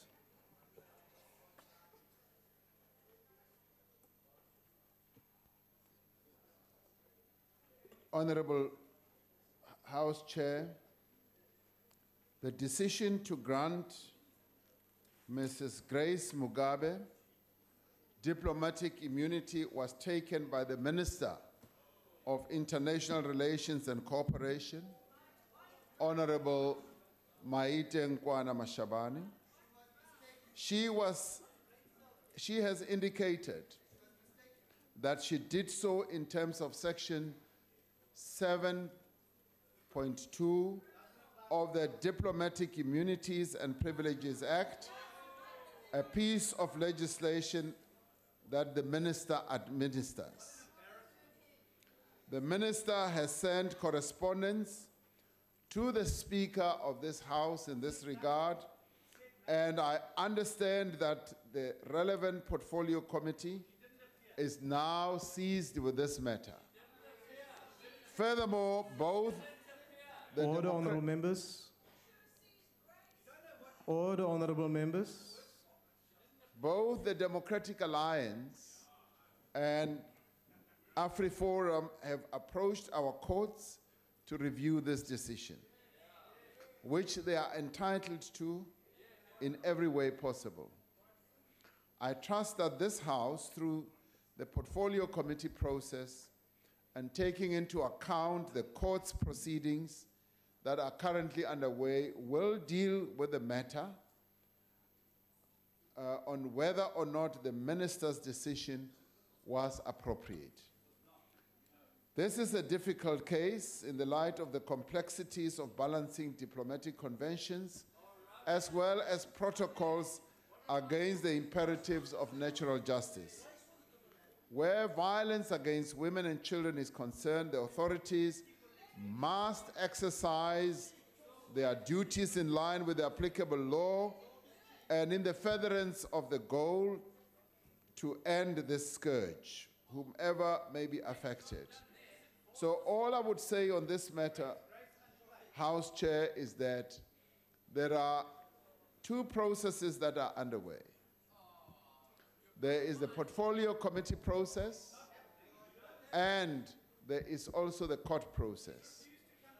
Now, even if we may think that the one may not be as successful as the other, but certainly the court process, through the exercise of the powers that our judiciary has, they will be able to deliver a solution, an end, or a judgment in this regard, and we will then be able to know what should have happened. So I would say, let us then leave it at that level, even as we insulting and saying, shame on you, this and that.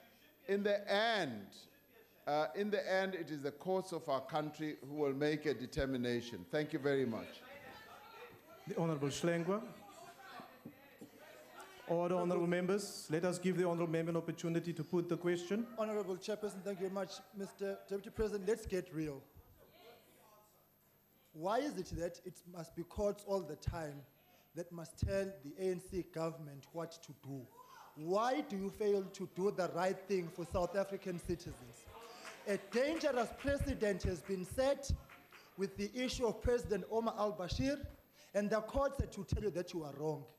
You then go and sacrifice the South African, Gabriela Engels, at the altar of expediency and allow Mrs. Mugabe to leave the country, leaving her wanting here in this country. When will you put South Africans first? You have sacrificed human rights. The Dalai Lama was refused a visa because you said you are protecting diplomatic relations. When is it that the ANC government will take the side of that which is right when dealing with the issues of diplomacy? We cannot possibly, Honorable Deputy President, have a situation where a South African is left helpless because there is power on the other side of Mrs. Mugabe. So whilst we wait for the courts, I would like to hear your views. Do you think it is correct what happened?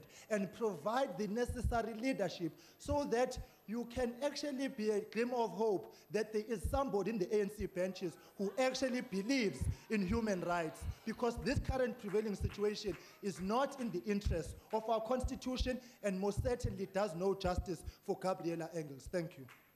The Honorable Deputy President. Honorable Hlengwa, we do believe in human rights, and we do believe in their exercise.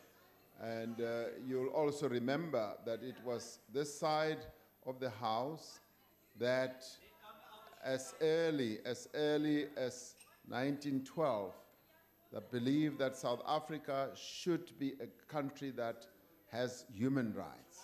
And throughout the years, you can go and study the Freedom Charter, the African Claims, and all the other documents ready to govern. You'll find that this side of the House has always been strong on the issue of human rights. Now, on this matter, the minister has taken a decision. Now, the very good thing is that we have a constitution that has a separation of powers, where we have the executive and where we have the legislature and the judiciary. And where the executive makes mistakes, takes certain decisions, we have a system that has checks and balances. And what we should now allow, with this decision having been taken, is to allow the courts of our country, who are the arbiters and are able to resolve disputes between various components of government. And it is not a situation where we are running to the courts all the time for assistance. This is a case in point, and as I said to you, this is a difficult one, and we would like the courts to rule on it. And I would like the court indeed to rule as quickly as possible on this matter so that we know precisely how the executive should behave in future. So I await that, and if you like, I would say we welcome the fact that the matter has been taken to court. We will not run away from that, and the courts will then take a decision on this matter. But rest assured, we will never waver on the issue of human rights. Thank you very much. The order, honorable members. The next follow-up question is to be asked by the Honorable Kalisa. Is the honorable member here?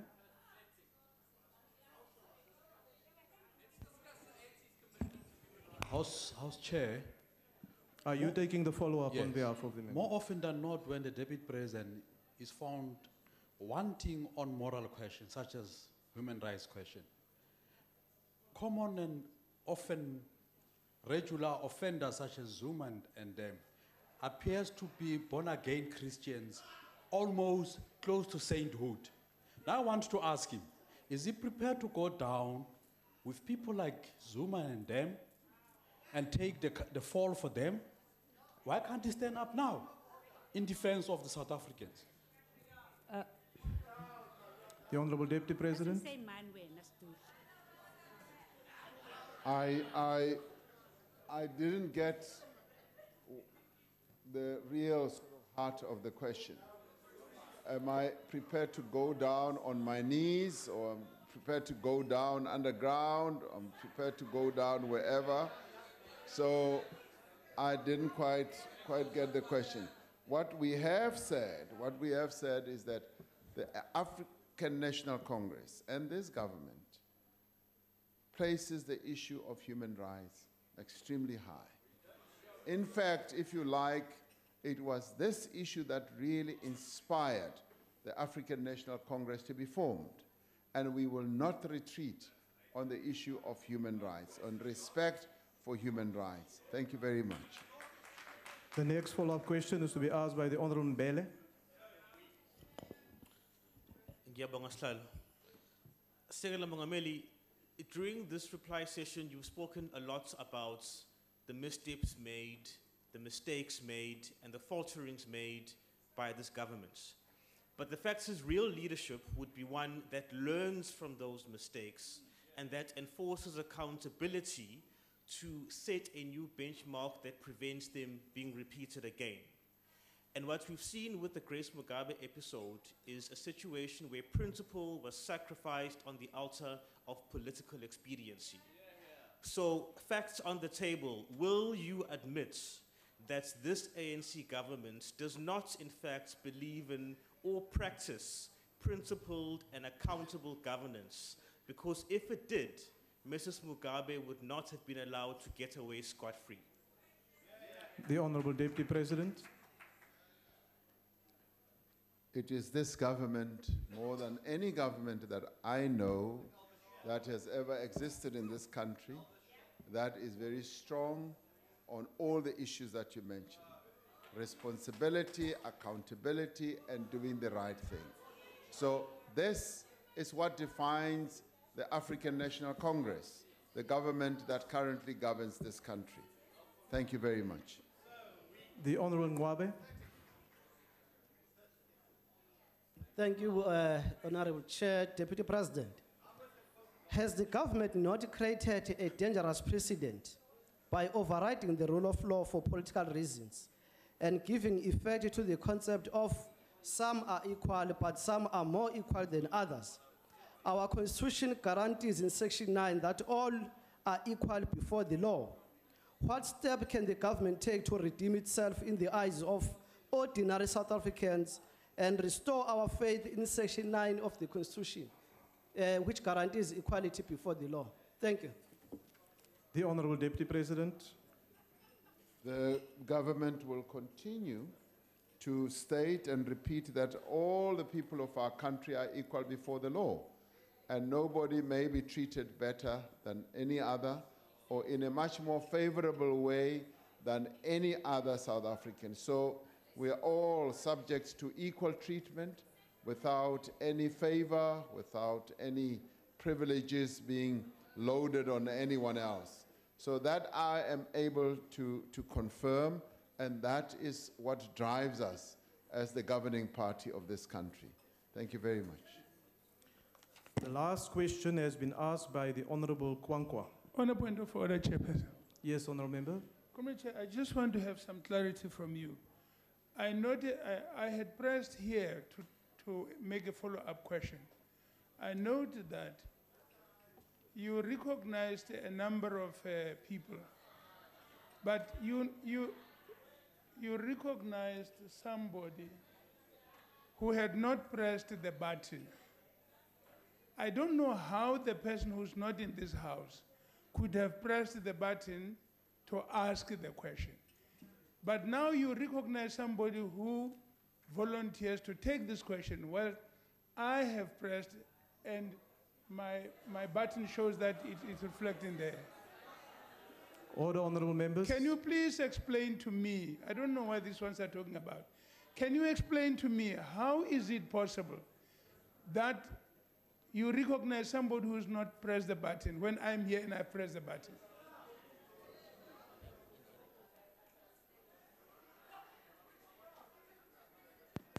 Yes, honorable member, just to clarify the matter, your name did appear on the screen, but there were 12 requests for follow-up questions, and your name was number 8 on that list. And in terms of the rules, we take 4 follow-up questions. In terms of the member, will you just allow me, will you take your seat, please? I'm responding to you. In terms of the follow-up question that was asked, the name of the honorable member of the EFF, who is not in the House, appeared. And then thereafter was the name of the member who eventually took that follow-up question, and that's why I allowed that member to take that follow-up question. However, the point that you raise is that members must continuously be reminded that if they request a follow-up question, that they do press their own buttons. And unless that is done, we will not recognize them. However, in this instance, that honorable member Matthias's name did appear on the list that we had in front of us. And that's why I allowed him. May I follow up on that question, Chair? Yes. Oh, please. I didn't arrive here. You're not doing me a favor. So just continue, honorable member. Can they give me a chance, please, to Order, speak? honorable members. Order. Just be calm. Continue, honorable member. Chair, I think we must advise the members in the House. If somebody who is not a person presses a button, that is fraudulent behavior. No, it's fraudulent behavior. It is fraudulent behavior, which is a crime at law. And we can't make the law, this House, we can't make the law in this House and break it in this House. No, make it here and break it on the street. No, thank you, honorable member. Your point is noted. However, as I say, that the name of that honorable member who eventually took that follow-up question was on the list of 12 names that was in front of us. And that's why we allowed it. Chairperson, can I please just ask you on a point of clarity? No, on terms of which rule? I've dealt with your leader who raised the point of order. I understand that. I just want to know, What more do you want to know? For you as the presiding officer, do you work on the format that the names appear, like number 1, 2, 3, 4, 5, that pushed the button and you take the first? Or do you work it on your prerogative to decide which of the 8 names or 12 names are selected? As just on a point of clarity. No, we take the names as they appear on the screen. And then by also allowing that we have a good spread of participation from the different members. For instance, if COPE had, for instance, 15 members in the House, which they don't have, and all 15 names appear from COPE, then we will just give one member of COPE the opportunity to ask the question. That is to ensure that we have broad participation in the House. I think that settles the matter now. Okay, Chair, it actually doesn't. That opens it up. If I can No, explain honourable to member, you. I've addressed the matter. Question Will you number take 2. your seat now, please? The Congress of the People was first on Honourable the list. member, Question take 3, your we were seat. first on the list, but we were never given an opportunity. Honourable member, we've exhausted this point. Please take your seat. Thank you. I've been informed that...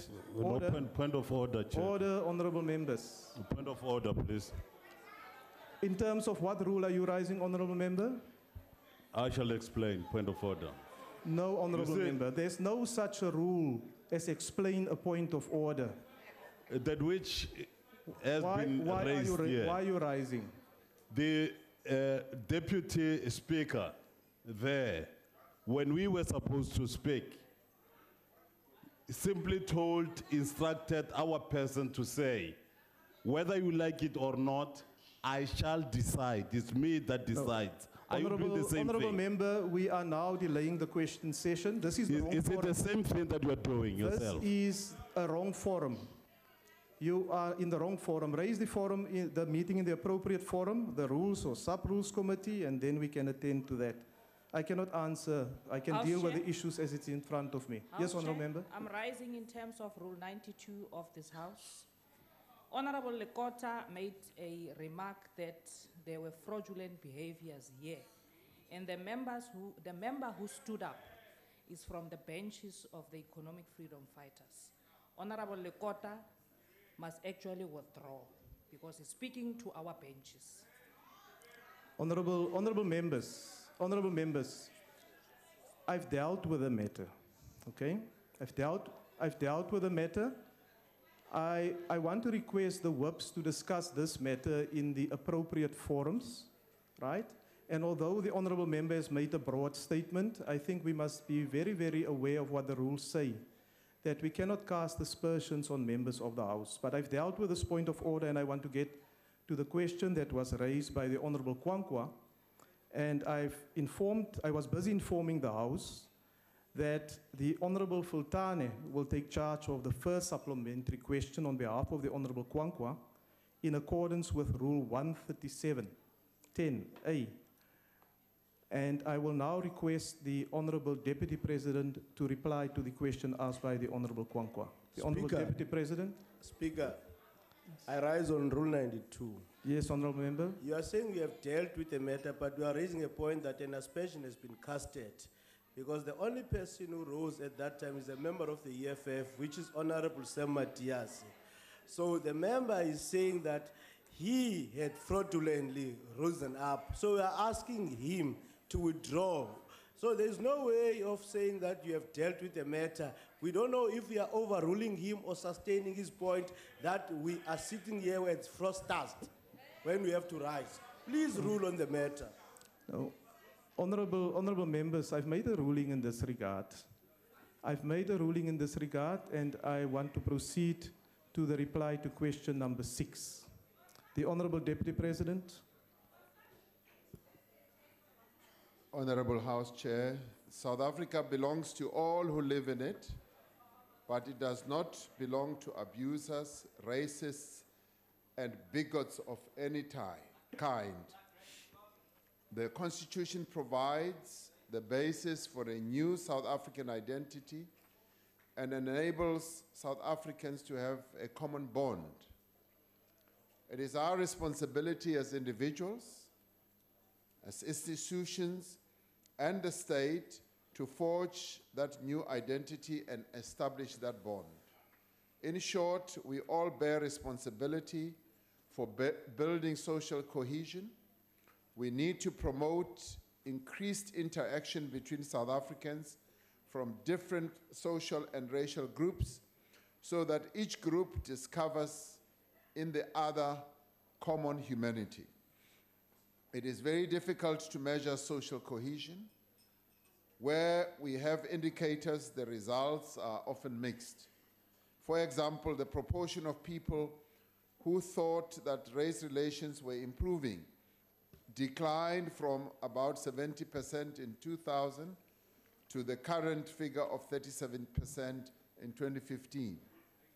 In 2000, 85% of the population were confident of a happy future for all races.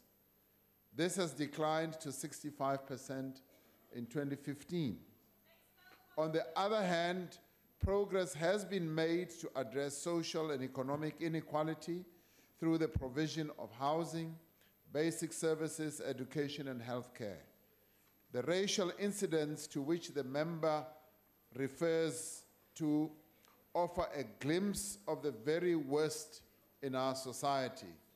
However, the way that most South Africans reacted to these incidents with shock and condemnation reflects the extent to which the basic values of our Constitution have become embedded in our national consciousness.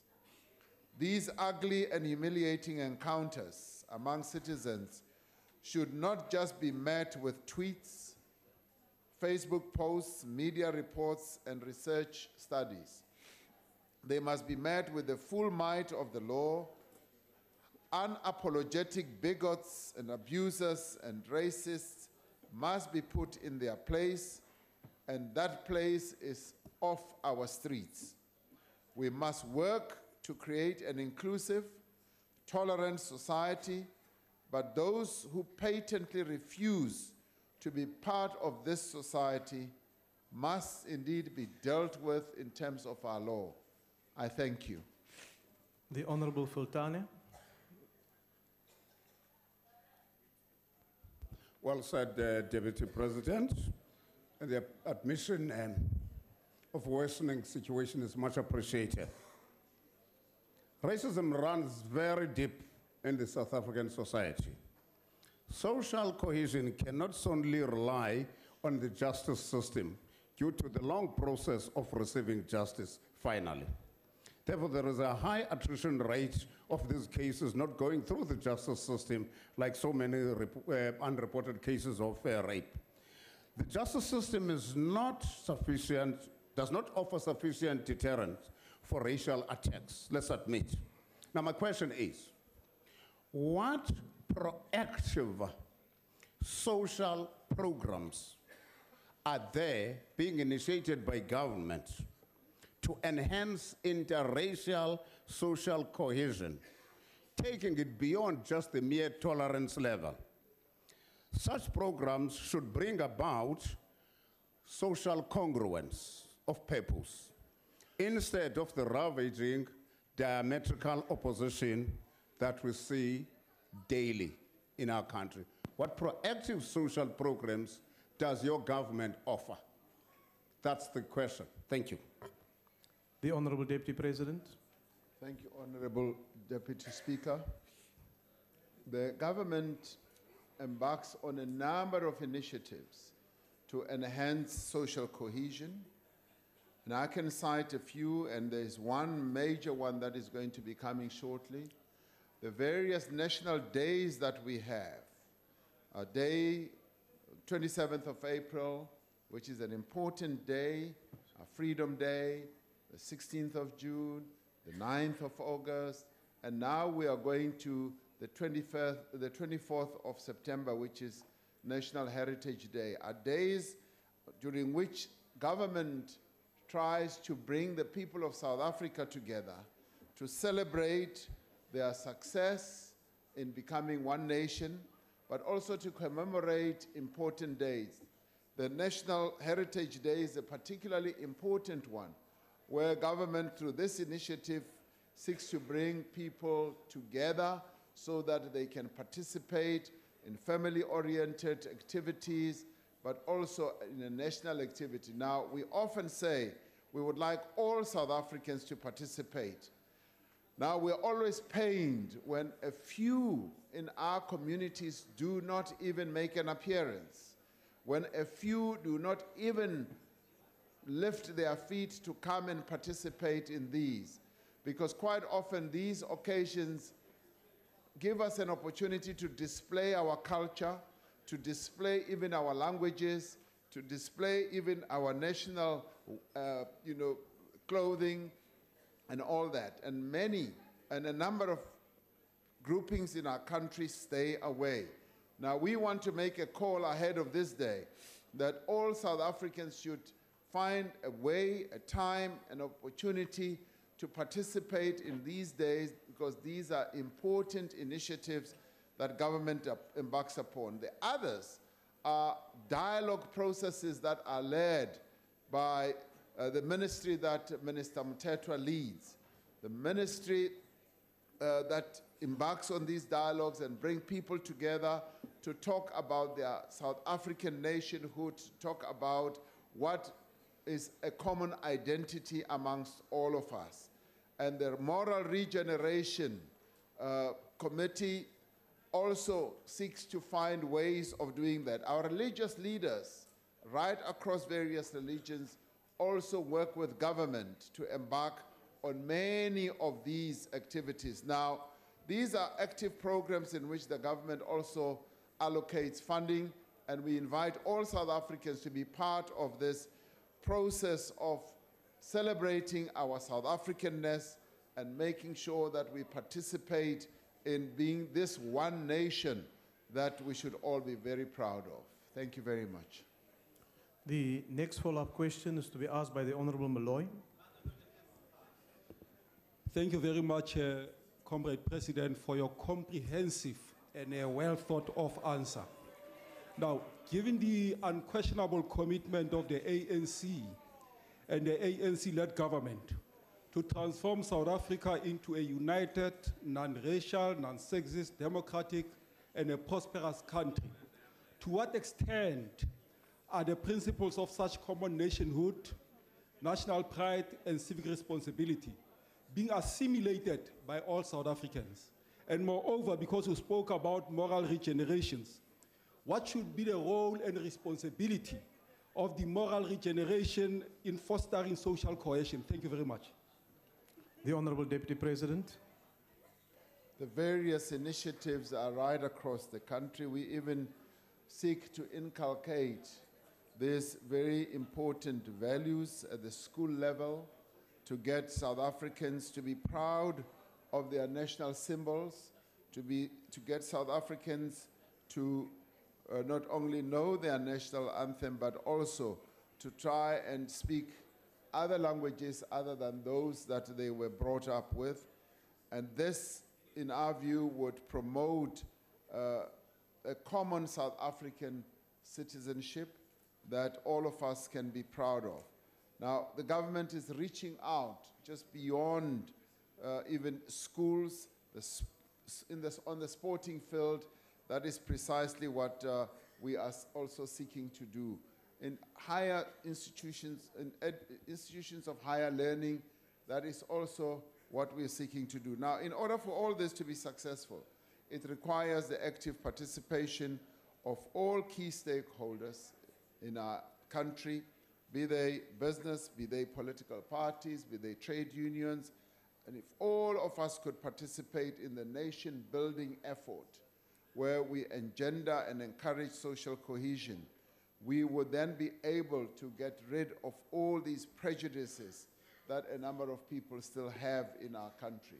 If we acted as one, as collectively as South Africans, and embraced the values that are embodied in our Constitution, we would make a great deal of headway. Thank you, House Chair. The next follow-up question is to be asked by the Honorable Kubisa. Thank you very much, House Chairperson. Honorable Deputy Speaker, we understand that a lot of resources were pumped in dealing with anti-racism in our country.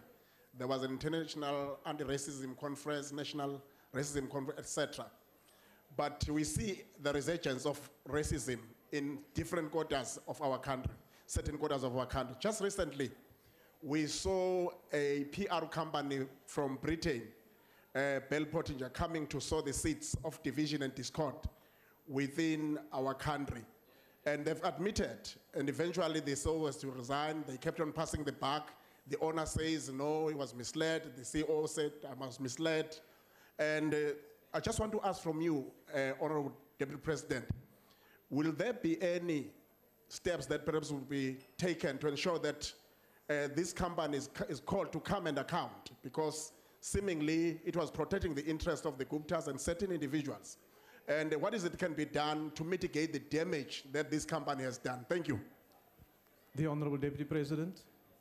Thank you, Honorable House Chair. What I do know is that this company has had to account to its British standards organization.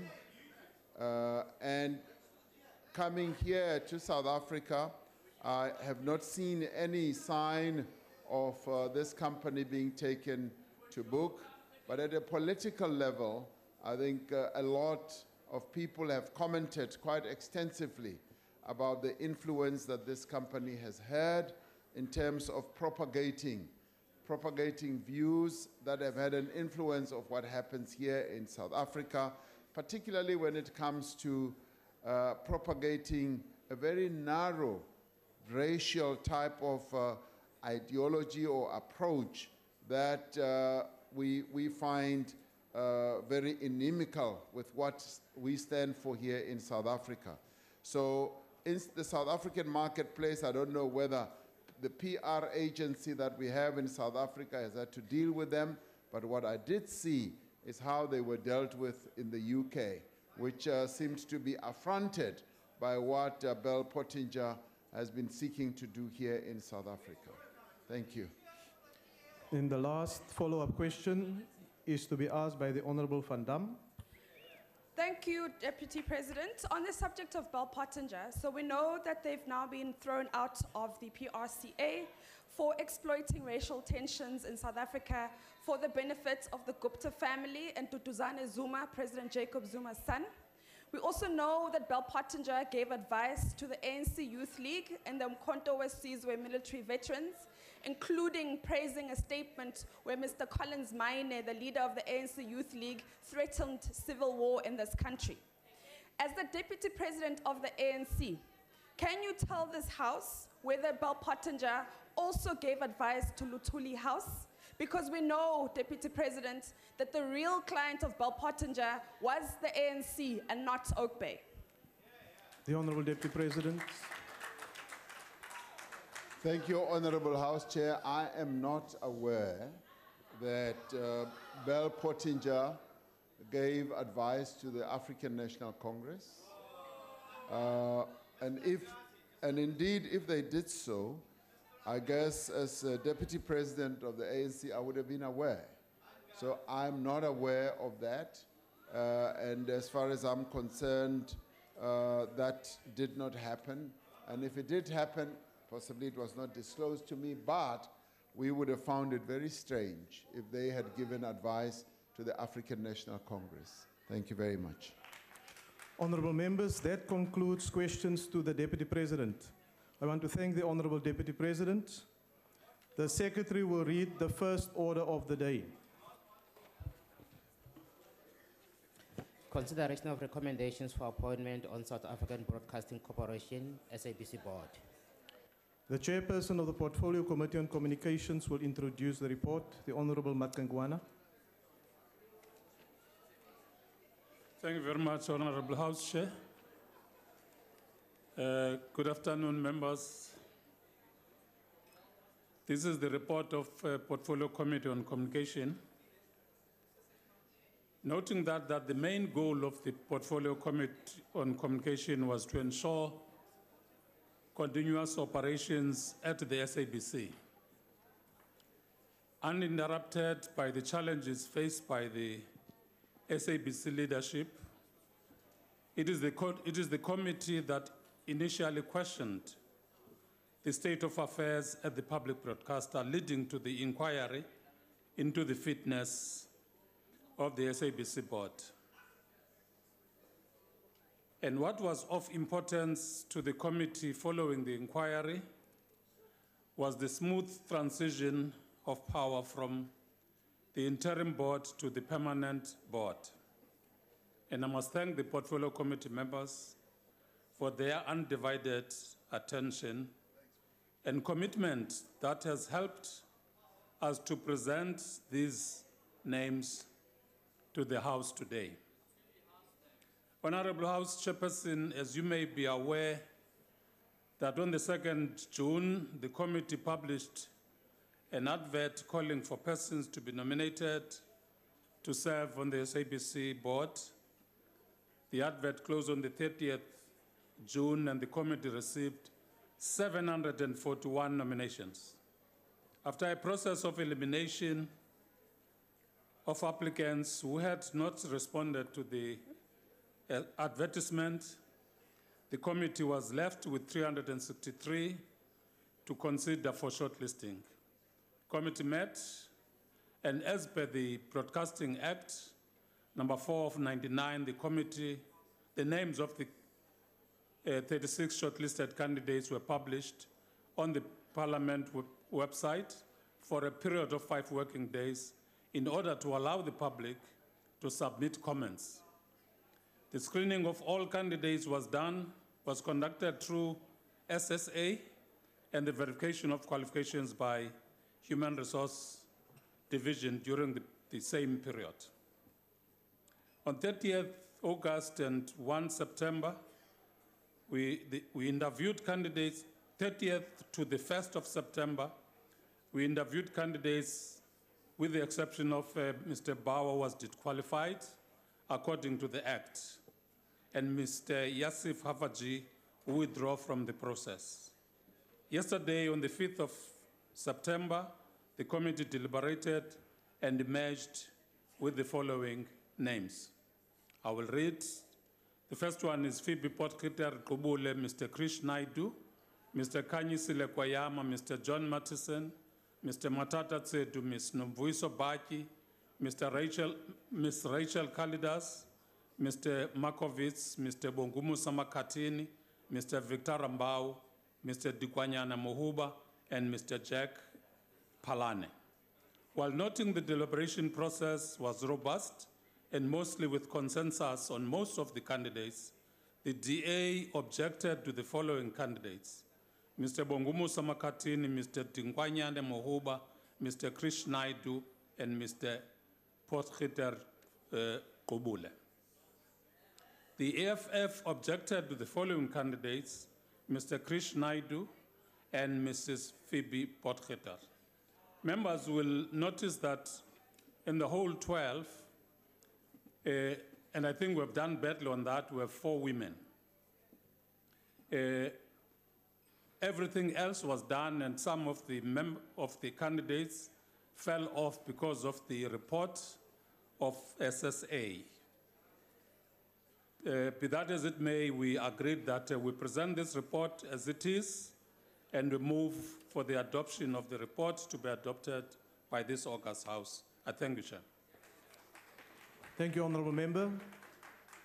Are there any objections to the recommendation of the committee that Ms. Phoebe Potgieter-Qubule, Mr. Krish Naidu, Ms. Kanyisile Kweyama, Mr. John Mattison, Mr. Matatu Tsedu, Ms. Nomvuyusa Baji, Ms. Rachel Kalidas, Mr. Michael Markovits, Mr. Bongumusa Makatini, Mr. Victor Rambau, Mr. Dinkwanyana Mohuba, and Mr. Jack Palane be recommended for appointment on the South African Broadcasting Corporation Board? Are there any objections? There are objections, and there has been a request to make declarations. The Democratic Alliance. Thanks, Honourable Chair. During the SABC inquiry, members of the ad hoc committee sat for up to 12 hours a day hearing harrowing testimony from witness after witness describing deep-set rot and complete collapse of good governance at the SABC. Amongst many other shocking revelations, the committee heard that the then Minister of Communications, Faith Mutambi, interfered in the coverage of news and in the affairs of the board, and as a result, there was an explicit and unprecedented bias in news coverage in favor of the ANC during the 2016 local government elections.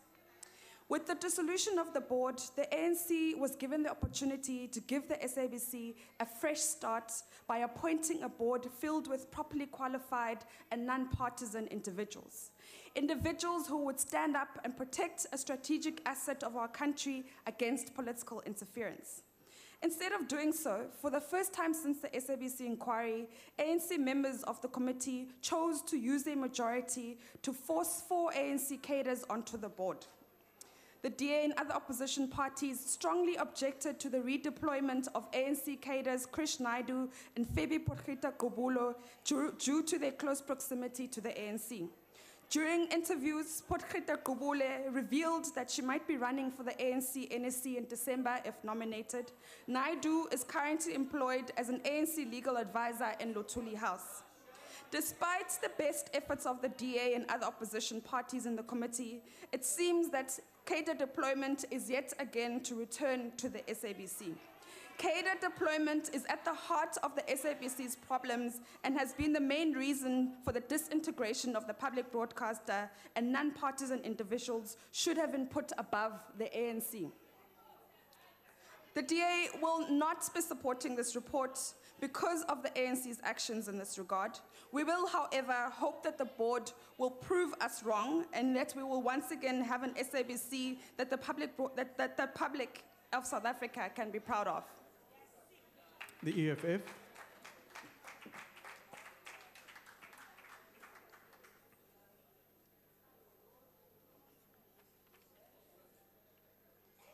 As the EFF, we support the recommendation of Ms. Kanyisile Kweyama.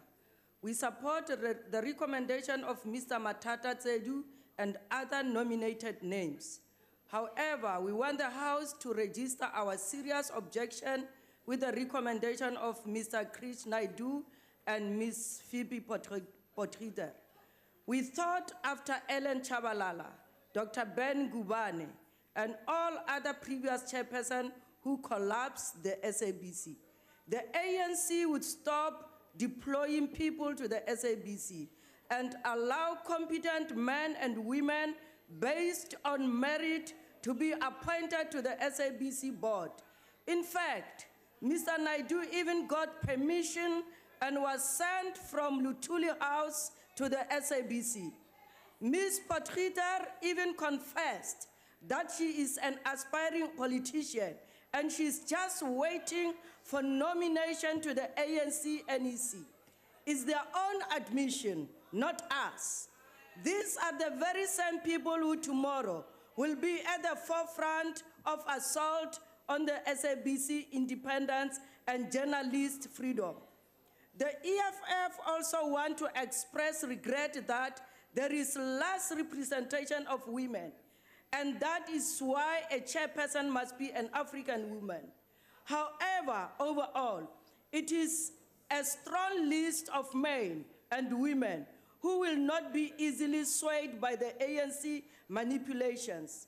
This team will indeed stabilize the SABC, as it includes more people of integrity and skills than questionable characters. The SABC, a functioning and independent SABC, has material consequences on our democracy. As a result, we need it to work, and we need it to be stable. And we wish the recommended people well in rebuilding the SABC. Thank you. Thank you, Honourable Member. The IFP.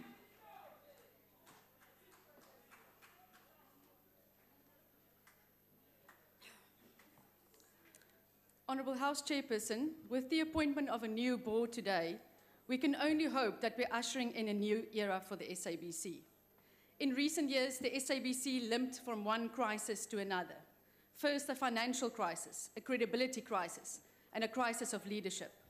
Under Mr. Hlaudi Motsoeneng, we witnessed our public broadcaster being turned into a state broadcaster. Mr. Motsoeneng and his partner in crime, the former Minister of Communications, Minister Faith Mutambi, led an orchestrated campaign to capture the SABC for their own interests. What is now required is a new SABC board that will place the public interest far above commercial interests and political agendas. Never again should we allow the SABC board to be captured by the ANC or a faction of the ANC. And never again should we allow the ANC's deployees to abuse and mismanage this institution. Looking at some of the names presented here today, the IFP believes that there are glimmers of hope. The majority of the individuals will serve the SABC well. Thus, we support some of these candidates, but not all of the names. We are concerned that at least 2 nominees are far too close to political power. Ms. Phoebe Potgieter-Qubule is a key figure in the Nkosazana Dlamini leadership campaign, while Mr. Krish Naidu remains an ANC legal advisor and an ANC stalwart. We cannot allow these individuals to abuse their power and position to advance their respective political agendas through the SABC. That is something that we cannot allow.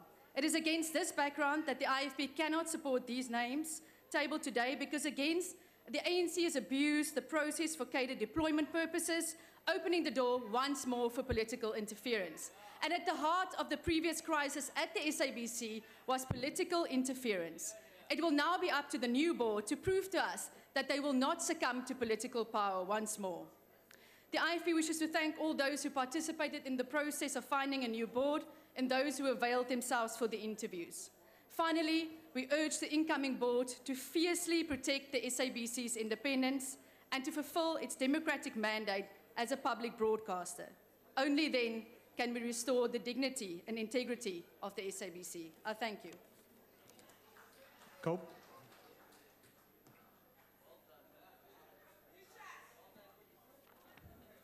Thank you very much. The Congress of the People commends the Communications Portfolio Committee for the transparent, open, public, participative manner in which this process was conducted. COPE thanks those members of South African society who offered themselves for appointment to the board. You represented a broad cross-section of our society and diversity of skills and experience. There were more deserving candidates amongst you than positions of the board. So we say to them, a thank you. Now, apart from the suitability of candidates for appointment to the board, from a skills and experience point of view, it was important from COPE's perspective that those finally selected exhibit integrity and be above reproach. COPE thanks the interim board for its work in stabilizing the organization and is pleased that there will be continuity moving forward. Whilst COPE will give its support to the list of those nominated by the committee, COPE must express its reservations regarding the insistence by the ANC in recommending certain persons with strong ties to ANC and to Mr. Zuma. This reservation stems from the dysfunctionality, corruption, and political abuse and factional battles that have crippled and bankrupted the SABC because of what is called cadre deployment by the ANC and its executive interference.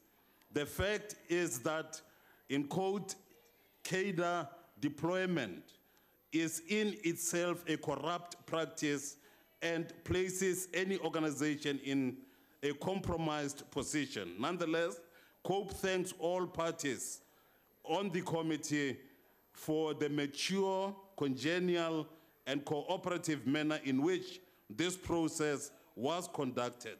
We are, after all, a multi-party democracy and not a single-party tyranny. COPE supports the report of the committee and those recommended for the appointment to the board. Now, moving forward, it will be up to the committee to ensure that we exercise appropriate oversight over the board and hold the SABC to account in the interest of the South African public. Thank you. Thank you, Honourable Member. The NFP.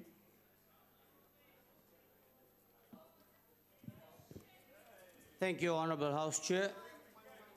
Let me start off, Honourable House Chair, by thanking the Portfolio Committee for all its efforts and the very hard work, the long hours that they have spent in bringing this matter to finality eventually.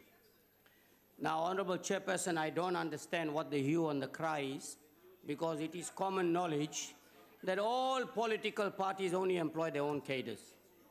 The DA is no exception. They do that all the time, be it municipal managers, be it directors, be whoever it is. They all tend to do the same. Honourable Chairperson, on the contrary, I am not convinced.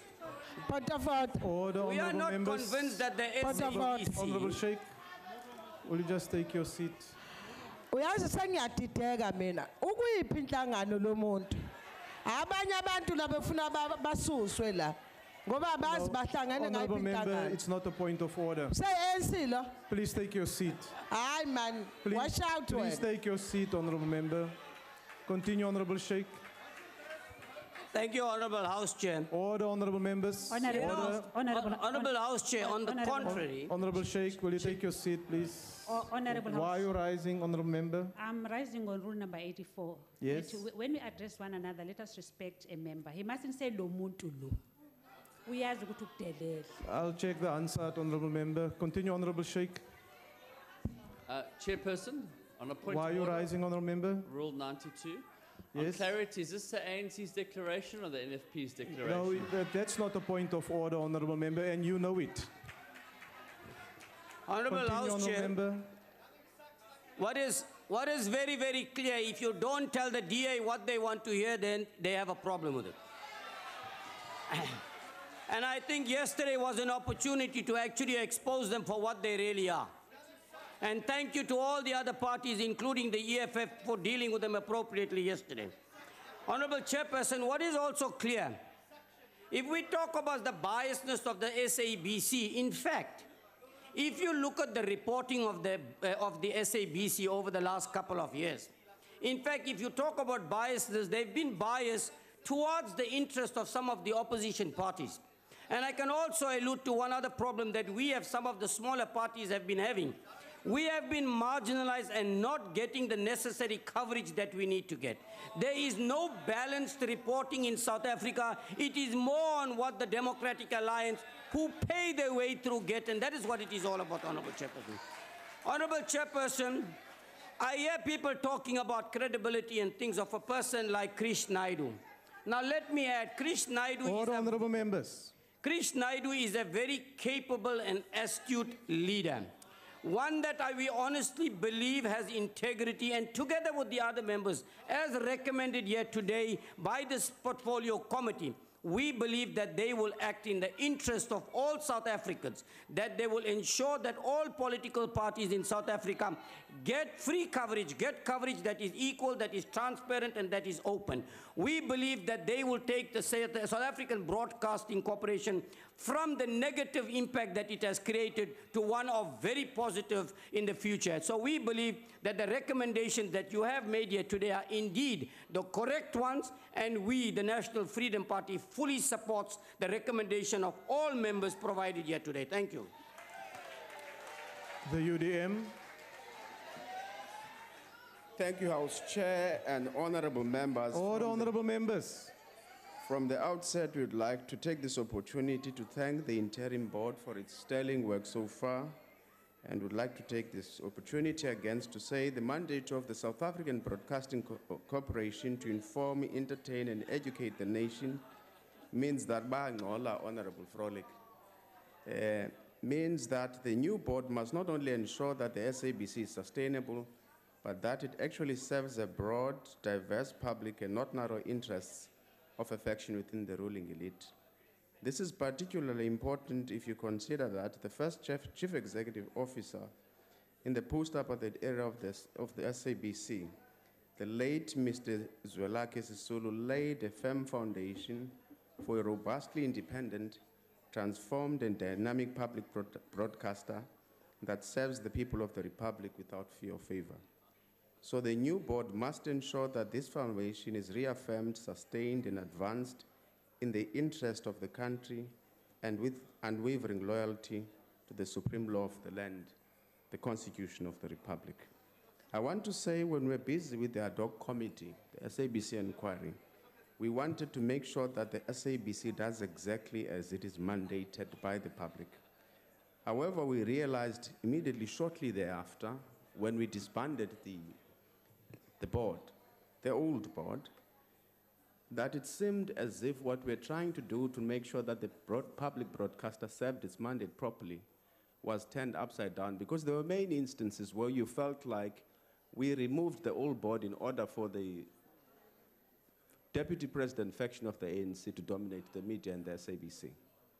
It means that going forward, we must make sure that we don't do that. We don't correct any wrong or spin a small shiny, because the fact that you had a few instances where the DP would be in a news bulletin for about 3 minutes.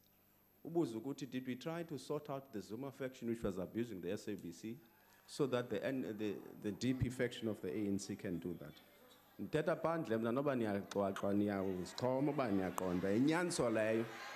But now what is important is that this new board must not allow itself to be used and be caught up in the factional battles of the African National Congress, especially going to 2019. We are making these reservations to you, saying we are concerned about the two members who have close proximity to the African National Congress. However, if you look at the overwhelming number of the people, I think they are made up of capable leaders. Ezawukwazi uthatha SABC zibhekise phambili.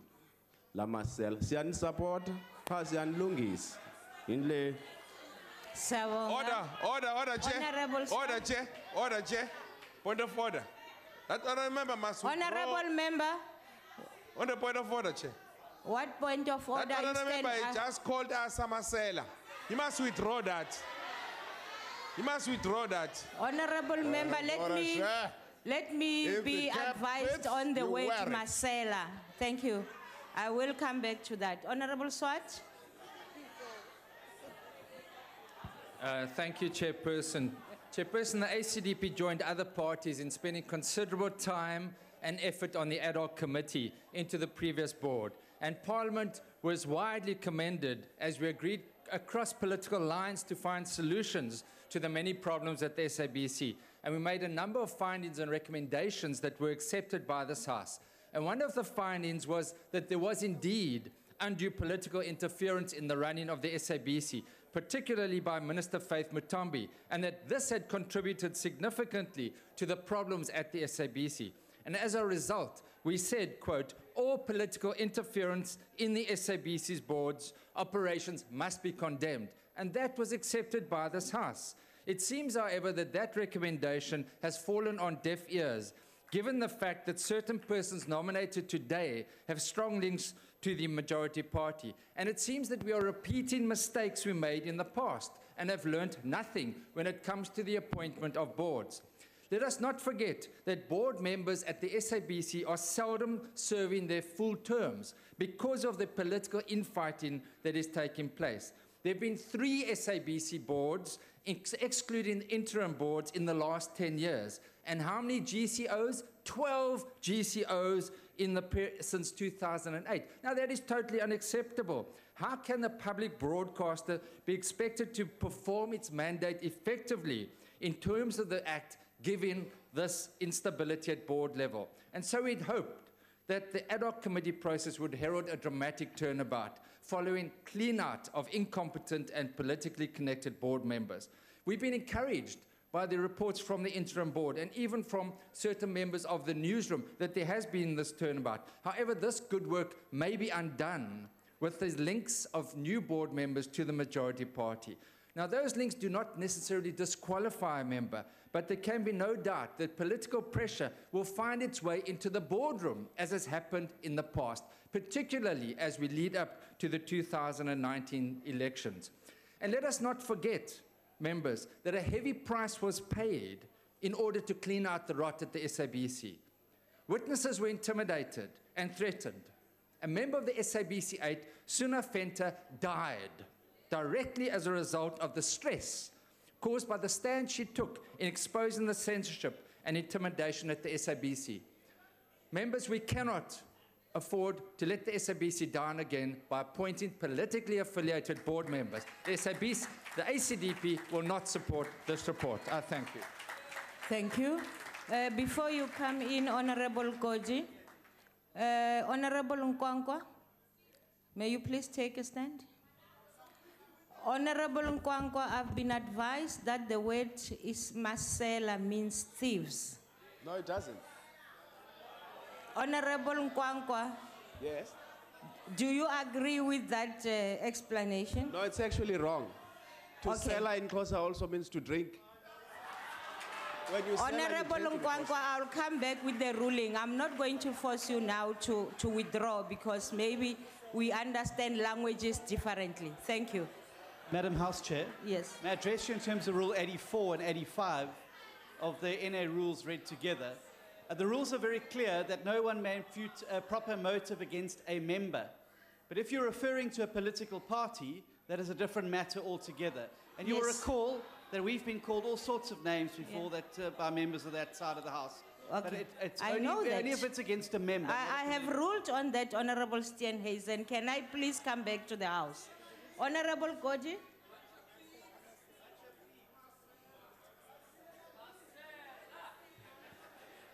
Thank you, Honorable Chair, comrades and Order. honorable members. Parliament recommends those who should serve on SABC board. In the recent past, we have seen boards at the SABC that did not serve their full terms, with resignations and ugly public recriminations. We have not covered ourselves in glory in terms of the quality of the people elected to serve on the board. The APC hopes that this board will debunk the trend of recent times and stay united and focused on the important task of leading the SABC. I must confess that I do not necessarily know all the people being recommended. However, it is the presence of the members of the current interim board that gives me hope and faith that maybe we should give them the benefit of doubt. The members of the current interim board have proven themselves to be patriotic serving the SABC with diligence, sacrificing time in the public good. They attended to their SABC work without taking a cent, recognizing that the SABC was ailing financially. They saved the SABC from ruin. They maneuvered in treacherous political and administrative allies to end impunity for misconduct, hitting both the flies and tigers amongst the corrupt at the SABC. We thank them for getting the SIU to investigate thoroughly cases of corruption. Let the new board build on the foundation and momentum of the interim board. I thank you. Thank you, ANC.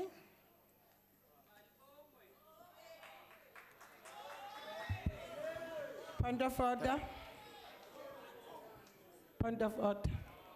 Thanks very much, Okay, honorable member, please take your seat for a while. Honorable member, what's your point of order? Hayi bengifuna ukubuza nje ukuthi uMadlamini ngabe akakhohlwa ngani ukuthi uyihwipha That's not a point of order. I'm not going to allow you to continue. I'll switch off your mic now. Continue, honorable member. Thanks very much, Chairperson. Let me indicate up front that the ANC support this report. Besides the excellent performance displayed by the candidates in the interviews, to us, these are men and women of integrity, whose credentials in society are unquestionable, who possess the necessary skills to take the SABC to a higher level. As the ANC, we are satisfied with the product because this was a very transparent process. As you might have seen, the interviews were live on CV. As the ANC, we are happy with the feedback we got from the public about the candidates and the process itself. There is no substance that has been raised from this side of the House, because once we talk about deployees and closeness to the ANC, I will ask you a question. Where will you get people who are not closer to the ANC? Because it's the ANC that has brought us to where we are. Where will you get people who do not have links with the African National Congress? The ANC, the GA and the EFF need to be exposed. House Chair. Yes, honorable member, why are you standing? On a point of order, House Chair. What point of order are you raising on, honorable member? The member is misleading the House, Chair. The member is misleading the House. Because ANC is rejected. Thank you, honorable member. That's not a point of order. That's a point of debate. Thank you very much. That's not a point of order. Take your seat. Continue, honorable member. It is very clear, Honorable Chair, that the GA and the EFF in particular are playing double standards. Because in all the engagements we have had with the interim board, they are the ones who have always been commending members of the interim board for having played a very crucial role in stabilizing the SABC. So it will be wrong to come here and suggest that some of the members of the interim board cannot be appointed. As the ANC will always support this report, I must take this opportunity as well to expose the DA. When the DA took over in Western Cape and the city of Cape Town, the first thing that they did was to sack all top and middle officials who are not DA members. The provincial government in particular, through the Premier, even went further to call all those she suspected to be ANC members and told them that they must pack and go. She even blocked their names in the system of the Western Cape government, so that even if they apply online, their CVs are rejected by the system. As the ANC, we support the report and would like to congratulate the recommended members for the challenging responsibility that they've been given. Thank you very much, Chairperson. Thank you. Order, honorable members. Are there any objections to the recommendation that the committee that Ms. Phoebe Potgieter-Kubele, Mr. Chris Naidu, Ms. Kanyisile Kwenyama, Mr. John Mattison, Mr. Matata Tsedu, Ms. Nomvuiso Baji, Ms. Rachel Kalidas, Mr. Michael Markovits, Mr. Bongubusa Makatini, Mr. Victor Rambao, Mr. Dinkwanyani Muhuba, and Mr. Jack Palani be recommended for appointment on South African Broadcasting Corporation Board. In light of the objection, I will put the question. Those in favor will say aye. Those against will say no. I think the ayes have it. Chair, the DA calls for division. Thank you. The division having been requested, the bells will be rung for 5 minutes.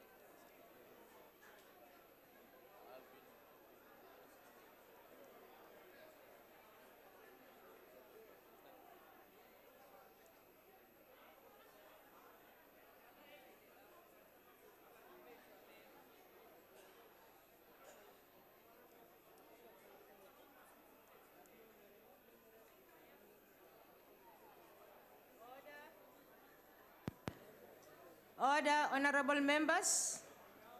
I would like to remind members that they may only vote from their allocated seats. When requested to do so, members must simply indicate their vote by pressing the appropriate button below the yes, no, or abstain signs. If a member inadvertently presses the wrong button, the member may thereafter press the correct button. The last button pressed will be recorded as the member's vote when the voting session is closed by the chairperson. Order, honorable members.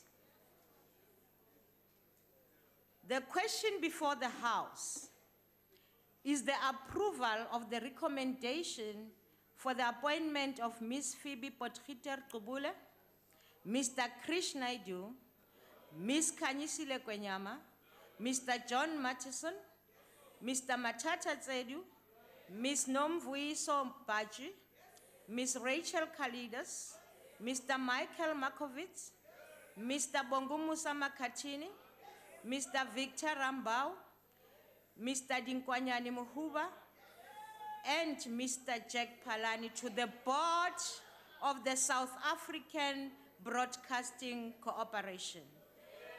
Are all members in their allocated seats? Voting will now commence. Those in favor of the recommendation should press the yes button. Those against should press the no button. Those wishing to abstain should press the abstain button. Have all members voted? Thank you. The voting session is now closed. Point of order, House Chair. House Chair. Yes. I see the Deputy Minister, Honorable Mcebisi Skwacha, voted with the opposition for a change. Is it a mistake by any chance? Sit down, honorable member. The voting session is now closed. Thank you.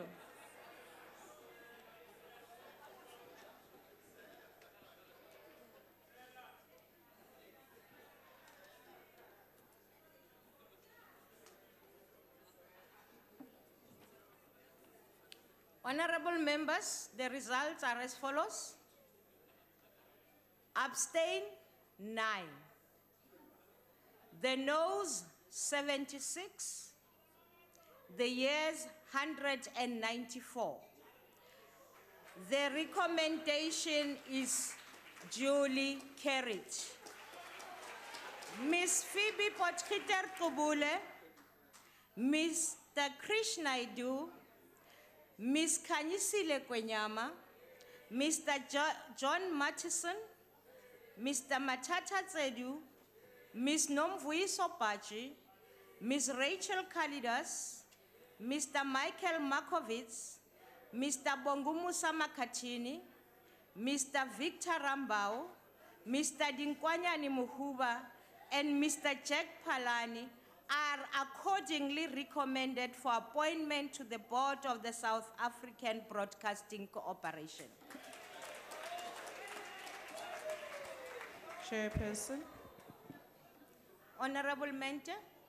Yeah, I please put it on record that the EFF does not support the name of Naidu and the name of Potgieter.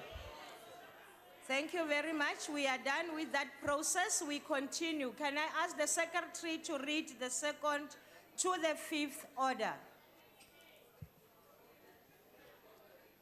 Consideration of report of Portfolio Committee on Arts and Culture on oversight visit to National Arts Council and Ditsong Museum of South Africa satellite sites. Consideration of the report of the Portfolio Committee on Arts and Culture on oversight visit to Performing Arts Center of Free State, Anglo-Boer Order, Museum. honorable members. Honorable members, can you please sit? Please, those members who are going out, do it silently, please. Continue, ma'am.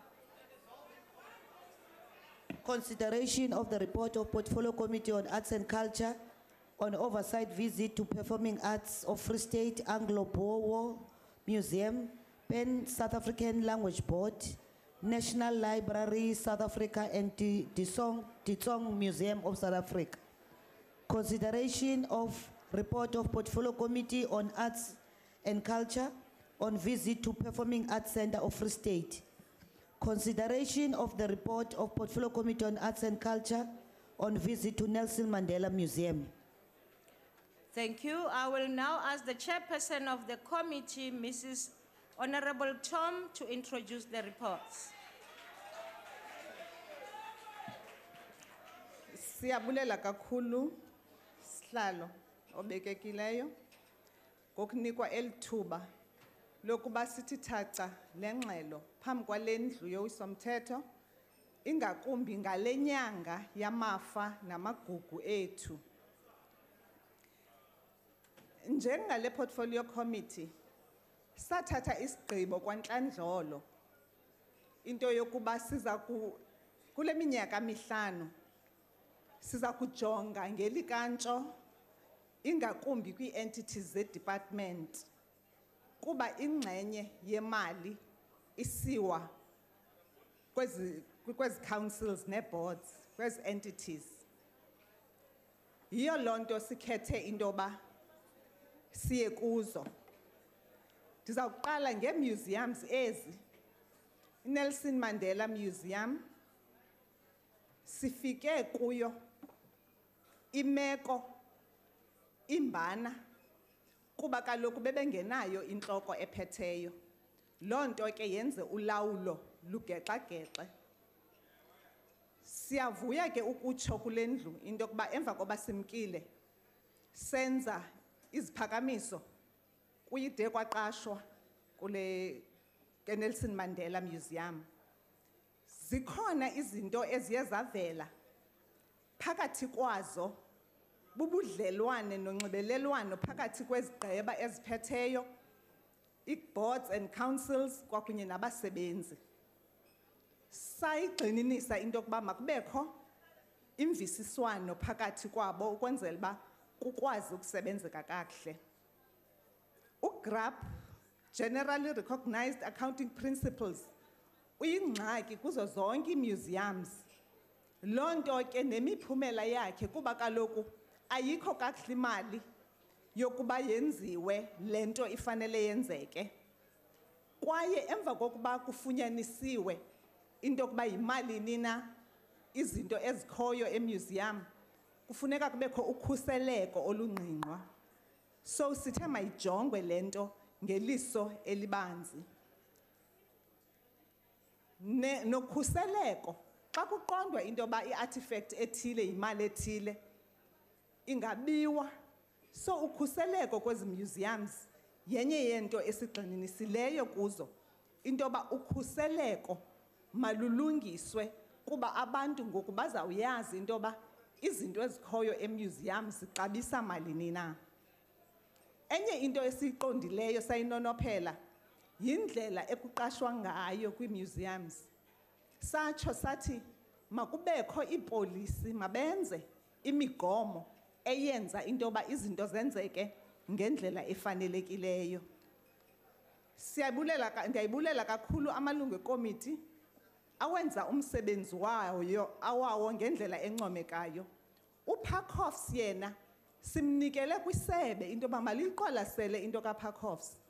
Ukuba ayiqwalaseleki into kaParkhoffs sizawubona ephindele emva apho asuka khona ngenxa yendlela ekuliwa ngayo kwezi entities. Abantu basana enkundleni amaxesha kancane nje kancane bakithi ngokukhulu ukuhlonipha. Honorable member, are you standing on a point of order? Yebo. Okay, Mama, what's your point of order? Ayingizwa nginokukhulu ukudabuka. La uyakhuluma umhlonishwa ngento ebalekile. Lana sifike sazofunga sizosebenzela abantu. Kodwa abantu bonke bayaphuma bahamba bebuya bezovota. Sathi la ake kuvalwe lamajoyinti avulwe la eParliament. You made your point, sikuzwile. Ake kuvalwe lamajoyinti agcwelelana. Mama, kuyabawa hlala phansi. Continue, ma. Amalungu ekomiti asebenza ngendlela encomekayo awenza umsebenzi wawo engajonganga into bakuzawuthwani na.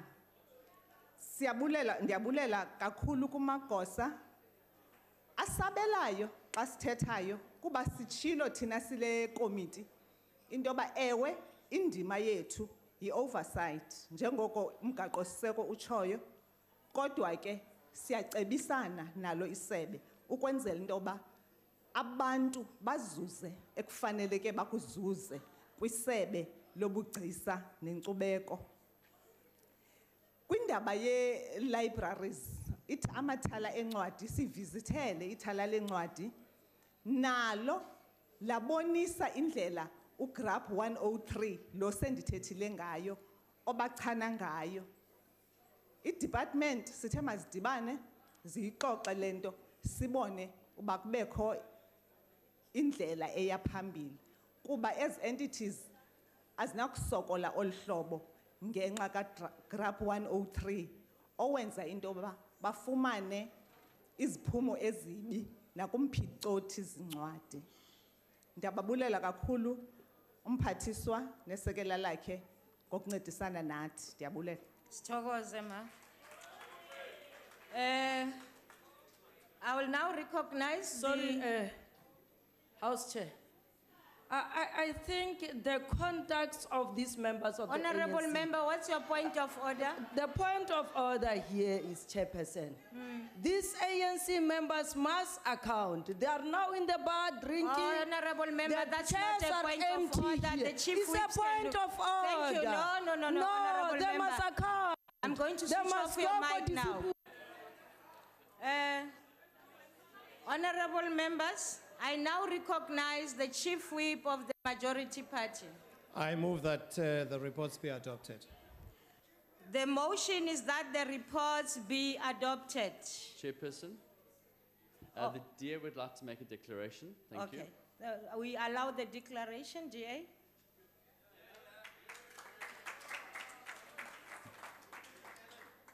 Honorable Speaker, honorable members, Mayor Angelo said the following: I have great respect for the past. If you don't know where you've come from, you don't know where you are going, close quote. The question now is, do we know where we come from and where we are going in this department? We come from a checkered and a divided past with different cultural expressions. And this department is tasked with preserving that past for generations to come, but also to build common cultural spaces where all the different cultures can find expression towards a cohesive future. Oversight to the different entities aims to monitor whether we are achieving or succeeding in this goal. Firstly, the most serious challenge of this department remains the funding of different entities. A clear funding model to ensure equitable distribution of funds has not been interrogated. We have found that inadequate funding has curtailed service delivery within museums and libraries specifically. Secondly, the deployed cadres of previous ministers of arts and culture continue to destabilize some entities. PACOFs is a case in point. Clear and direct action is needed as both the board and the senior management do not sing from the same hymn book. Officials belonging to different unions hamper collective growth and the execution of core functions in this entity. Thirdly, the dissolving of the Pencil Board was needed to bring to order an entity that has become a law in its own right. Honorable Minister, direct action is also needed in the Nelson Mandela Museum as the protection of valuable artifacts remains a challenge. And this challenge has been exacerbated by GRAP 103, generally recognized accounting principle 103. The museums improved with specific reference to the Ditsong Museum and the Anglo-Boer museums. However, funding remains a problem, which results in many valuable assets remaining hidden in back rooms. Honorable Minister, we also have to congratulate you for finally appointing a DG after about more than 3 years to this department. We sincerely trust that this appointment will assist it in moving this department forward from its static position and better strategic management to steer the ship. we support this report. Thank you. Thank you. EFF, Babu Mbacha.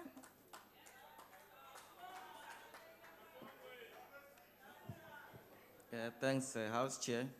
On behalf of the EFF, we reject the reports as presented precisely because the findings of these reports we know very well, the majority of them will not be considered or be taken into consideration by the powers that be.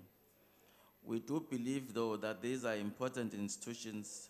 It could have been an amazing opportunity after the visit of the Portfolio Committee to take care and redress whatever that is a shortcoming in the majority of these institutions. These are institutions of historic nature.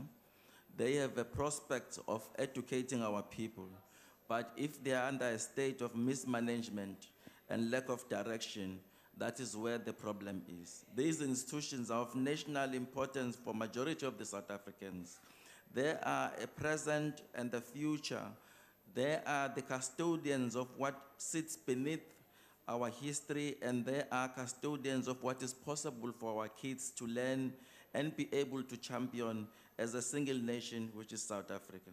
But we believe that because there is no readiness on the side of the governing party to meet the requirements, in particular, of the struggling councils and institutions, we do not think the findings will actually be implemented to the latter. Despite the critical role these institutions and councils play, they are deeply and continuing to be underfunded and mismanaged. Those who are deployed by the ANC are generally incompetent and basically have no reason to be in some of these institutions.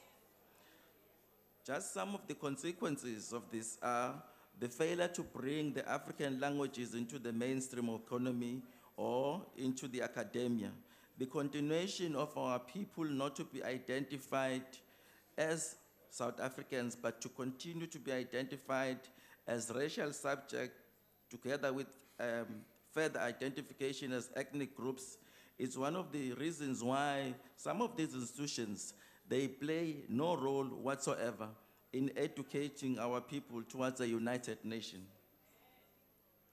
Because these reports fail to offer any substantive recommendations that will have any meaningful change, we cannot support them. Thank you very much. Thank you. IFP, Honorable Wostenhuizen. Oh, Esther Hazen, thank you. And my apology. Continue. Thank you, Chair.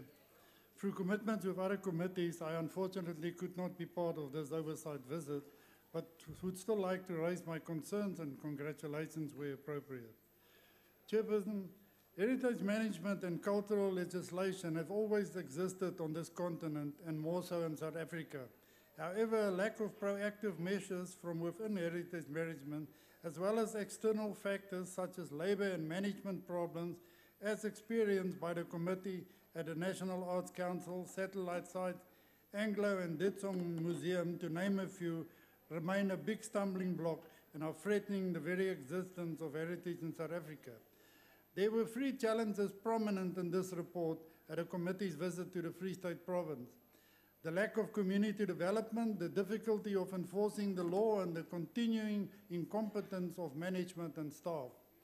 This being that while there was a responsibility to develop local artists, especially in the Free State Province, there was very little done in this regard.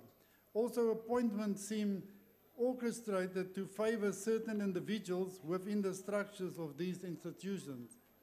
The staff, in some cases, during the busiest periods, the whole staff complements were giving leave, and tourists who traveled great distances to visit these places of historic significance were turned away.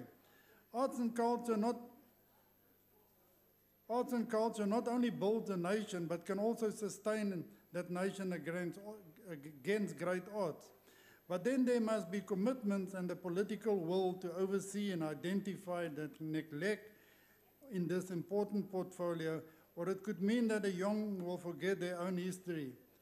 Incompetent contractors, renovations and re-renovations that are never completed results in our communities losing the privilege of access to these state-owned living arts centers.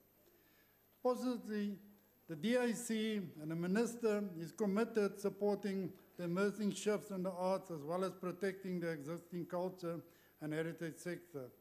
This will have potential to increase the growth and development of this enormously important sector, but only this must be put into practice. It's time for the DIC to get actively involved and to get work for the sake of the heritage of South Africa. I thank you. Thank you. NFP, Ubabu Mabika.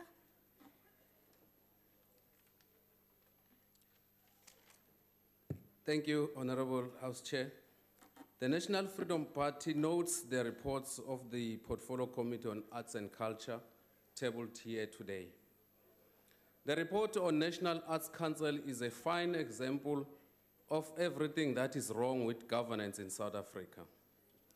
We have a CEO that awards herself and other executive officers salary increases without following proper procedure. Suspect performance bonuses are being paid in cash. Intimidation of staff is rife. Allegations of nepotism, the list is almost endless. Suffice to say, it is scandalous that a situation such as this should endure. And the NFP trusts that the department will take heed of the committee to make thorough investigation and stand firm on the requirements for accountability. On the other hand, the report on the Ditsong satellites is encouraging. The observations and recommendations of the committee centers on issues such as physical state of building and the appointment of suitable security services for the different museums. No mention is made of irregularities in governance, financial management, and work conditions, and we assume that these issues were found to be in order.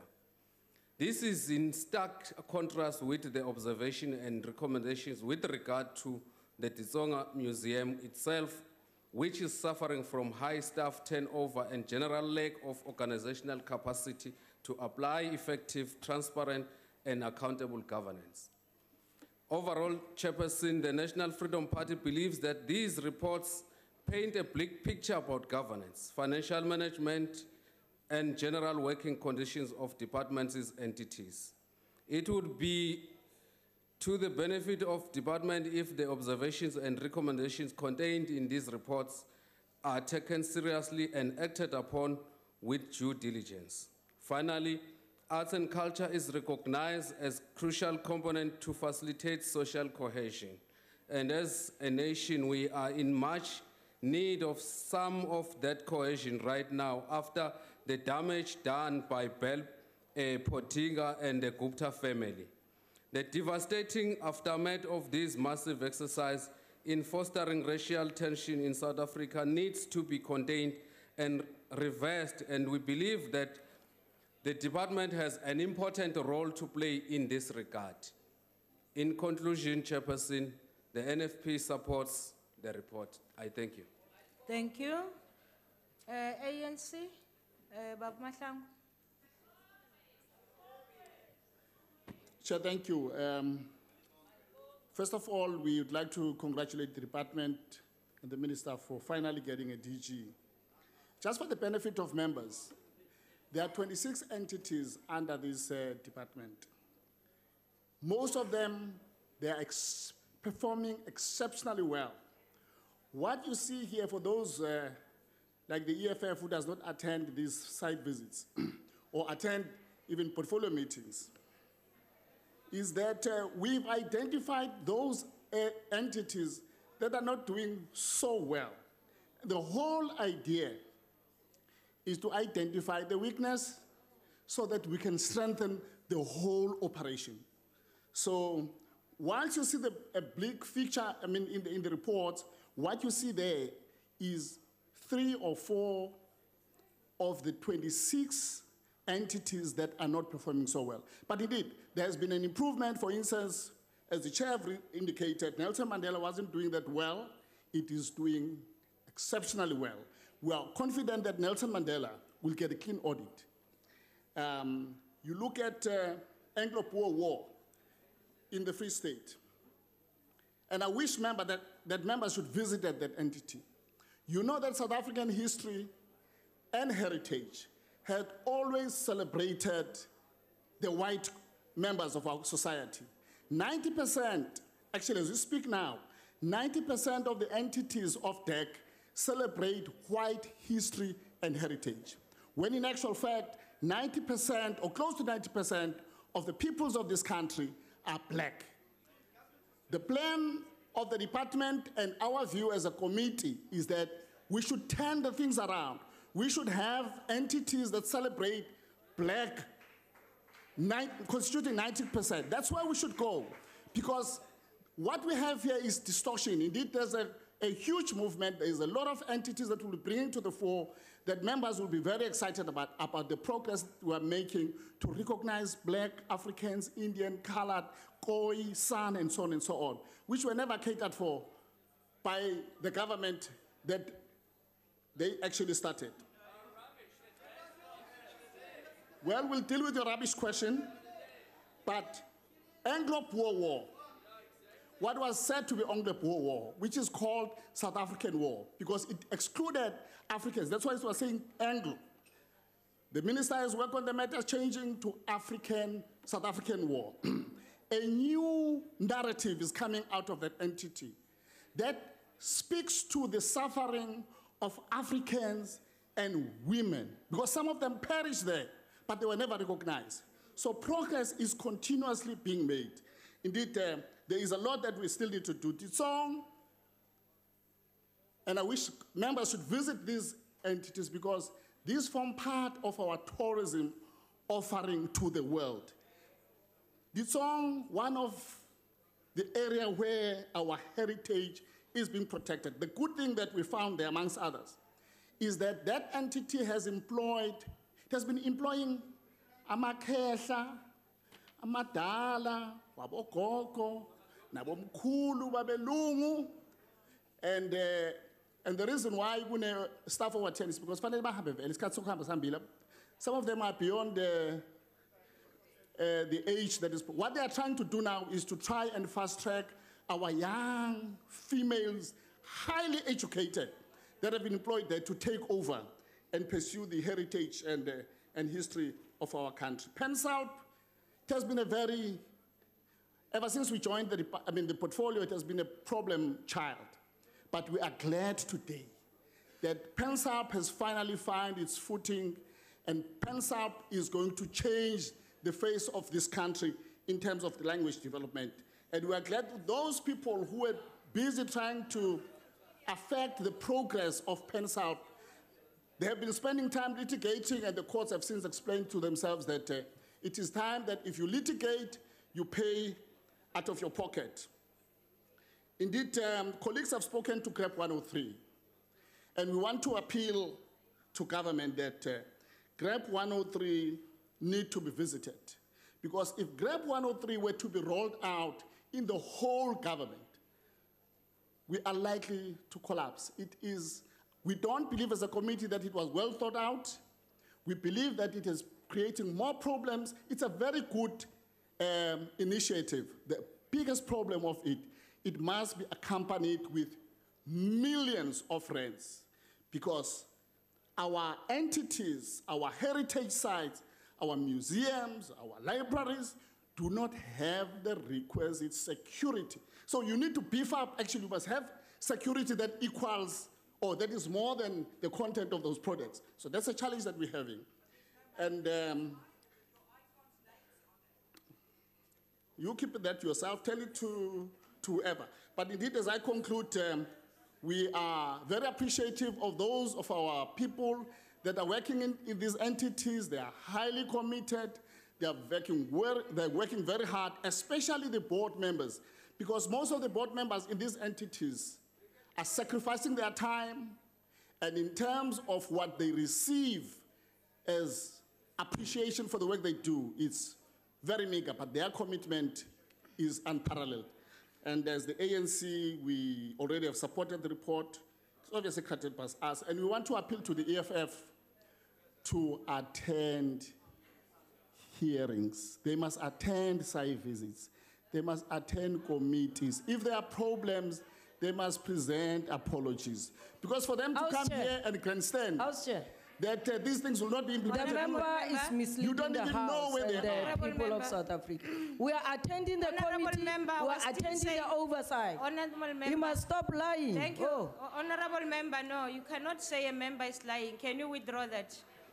Can you withdraw that, Honorable Mashabela? Just the last part of your statement. Okay, he's misleading the House. Thank you, sit down. Thank Honorable you. member. I want to just appeal to members of the EFF to please, they get paid by the state. They get paid by public purse. They must attend site visits.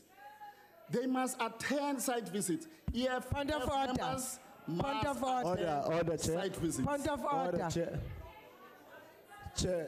Order, Chair. I think Umama was the first one to call the point of order.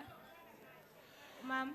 Uyazi lento ayishoyo umhlonishwa ngiyabonga umhlonishwa ubuyazi ukuthi njengoba besila sikhokhelwa imali zabantu uthini ngalabantu abangekho abasejointini abakhokhelwa bona abantu bomphakathi ima-taxpayer abantu muthi ukudlala ngathi wena. Well, if there is a dispute, we have very simple mechanisms in Parliament. We have minutes. It can be subjected to a multi-party political committee to relook at what I've said, if I'm telling lies, but indeed, it's the truth. Thank the you others very have much. confessed, Your the time has IFP said, expired, Honorable member. I did not attend, which is Thank honest. you very much. Thank you. Thank you. Honorable members, the motion is that the reports be adopted. Are there any objections? No objections agreed to. Sifike emaphethelweni wehlelo lanamhlanje indlu ingaphakama inarha ilala.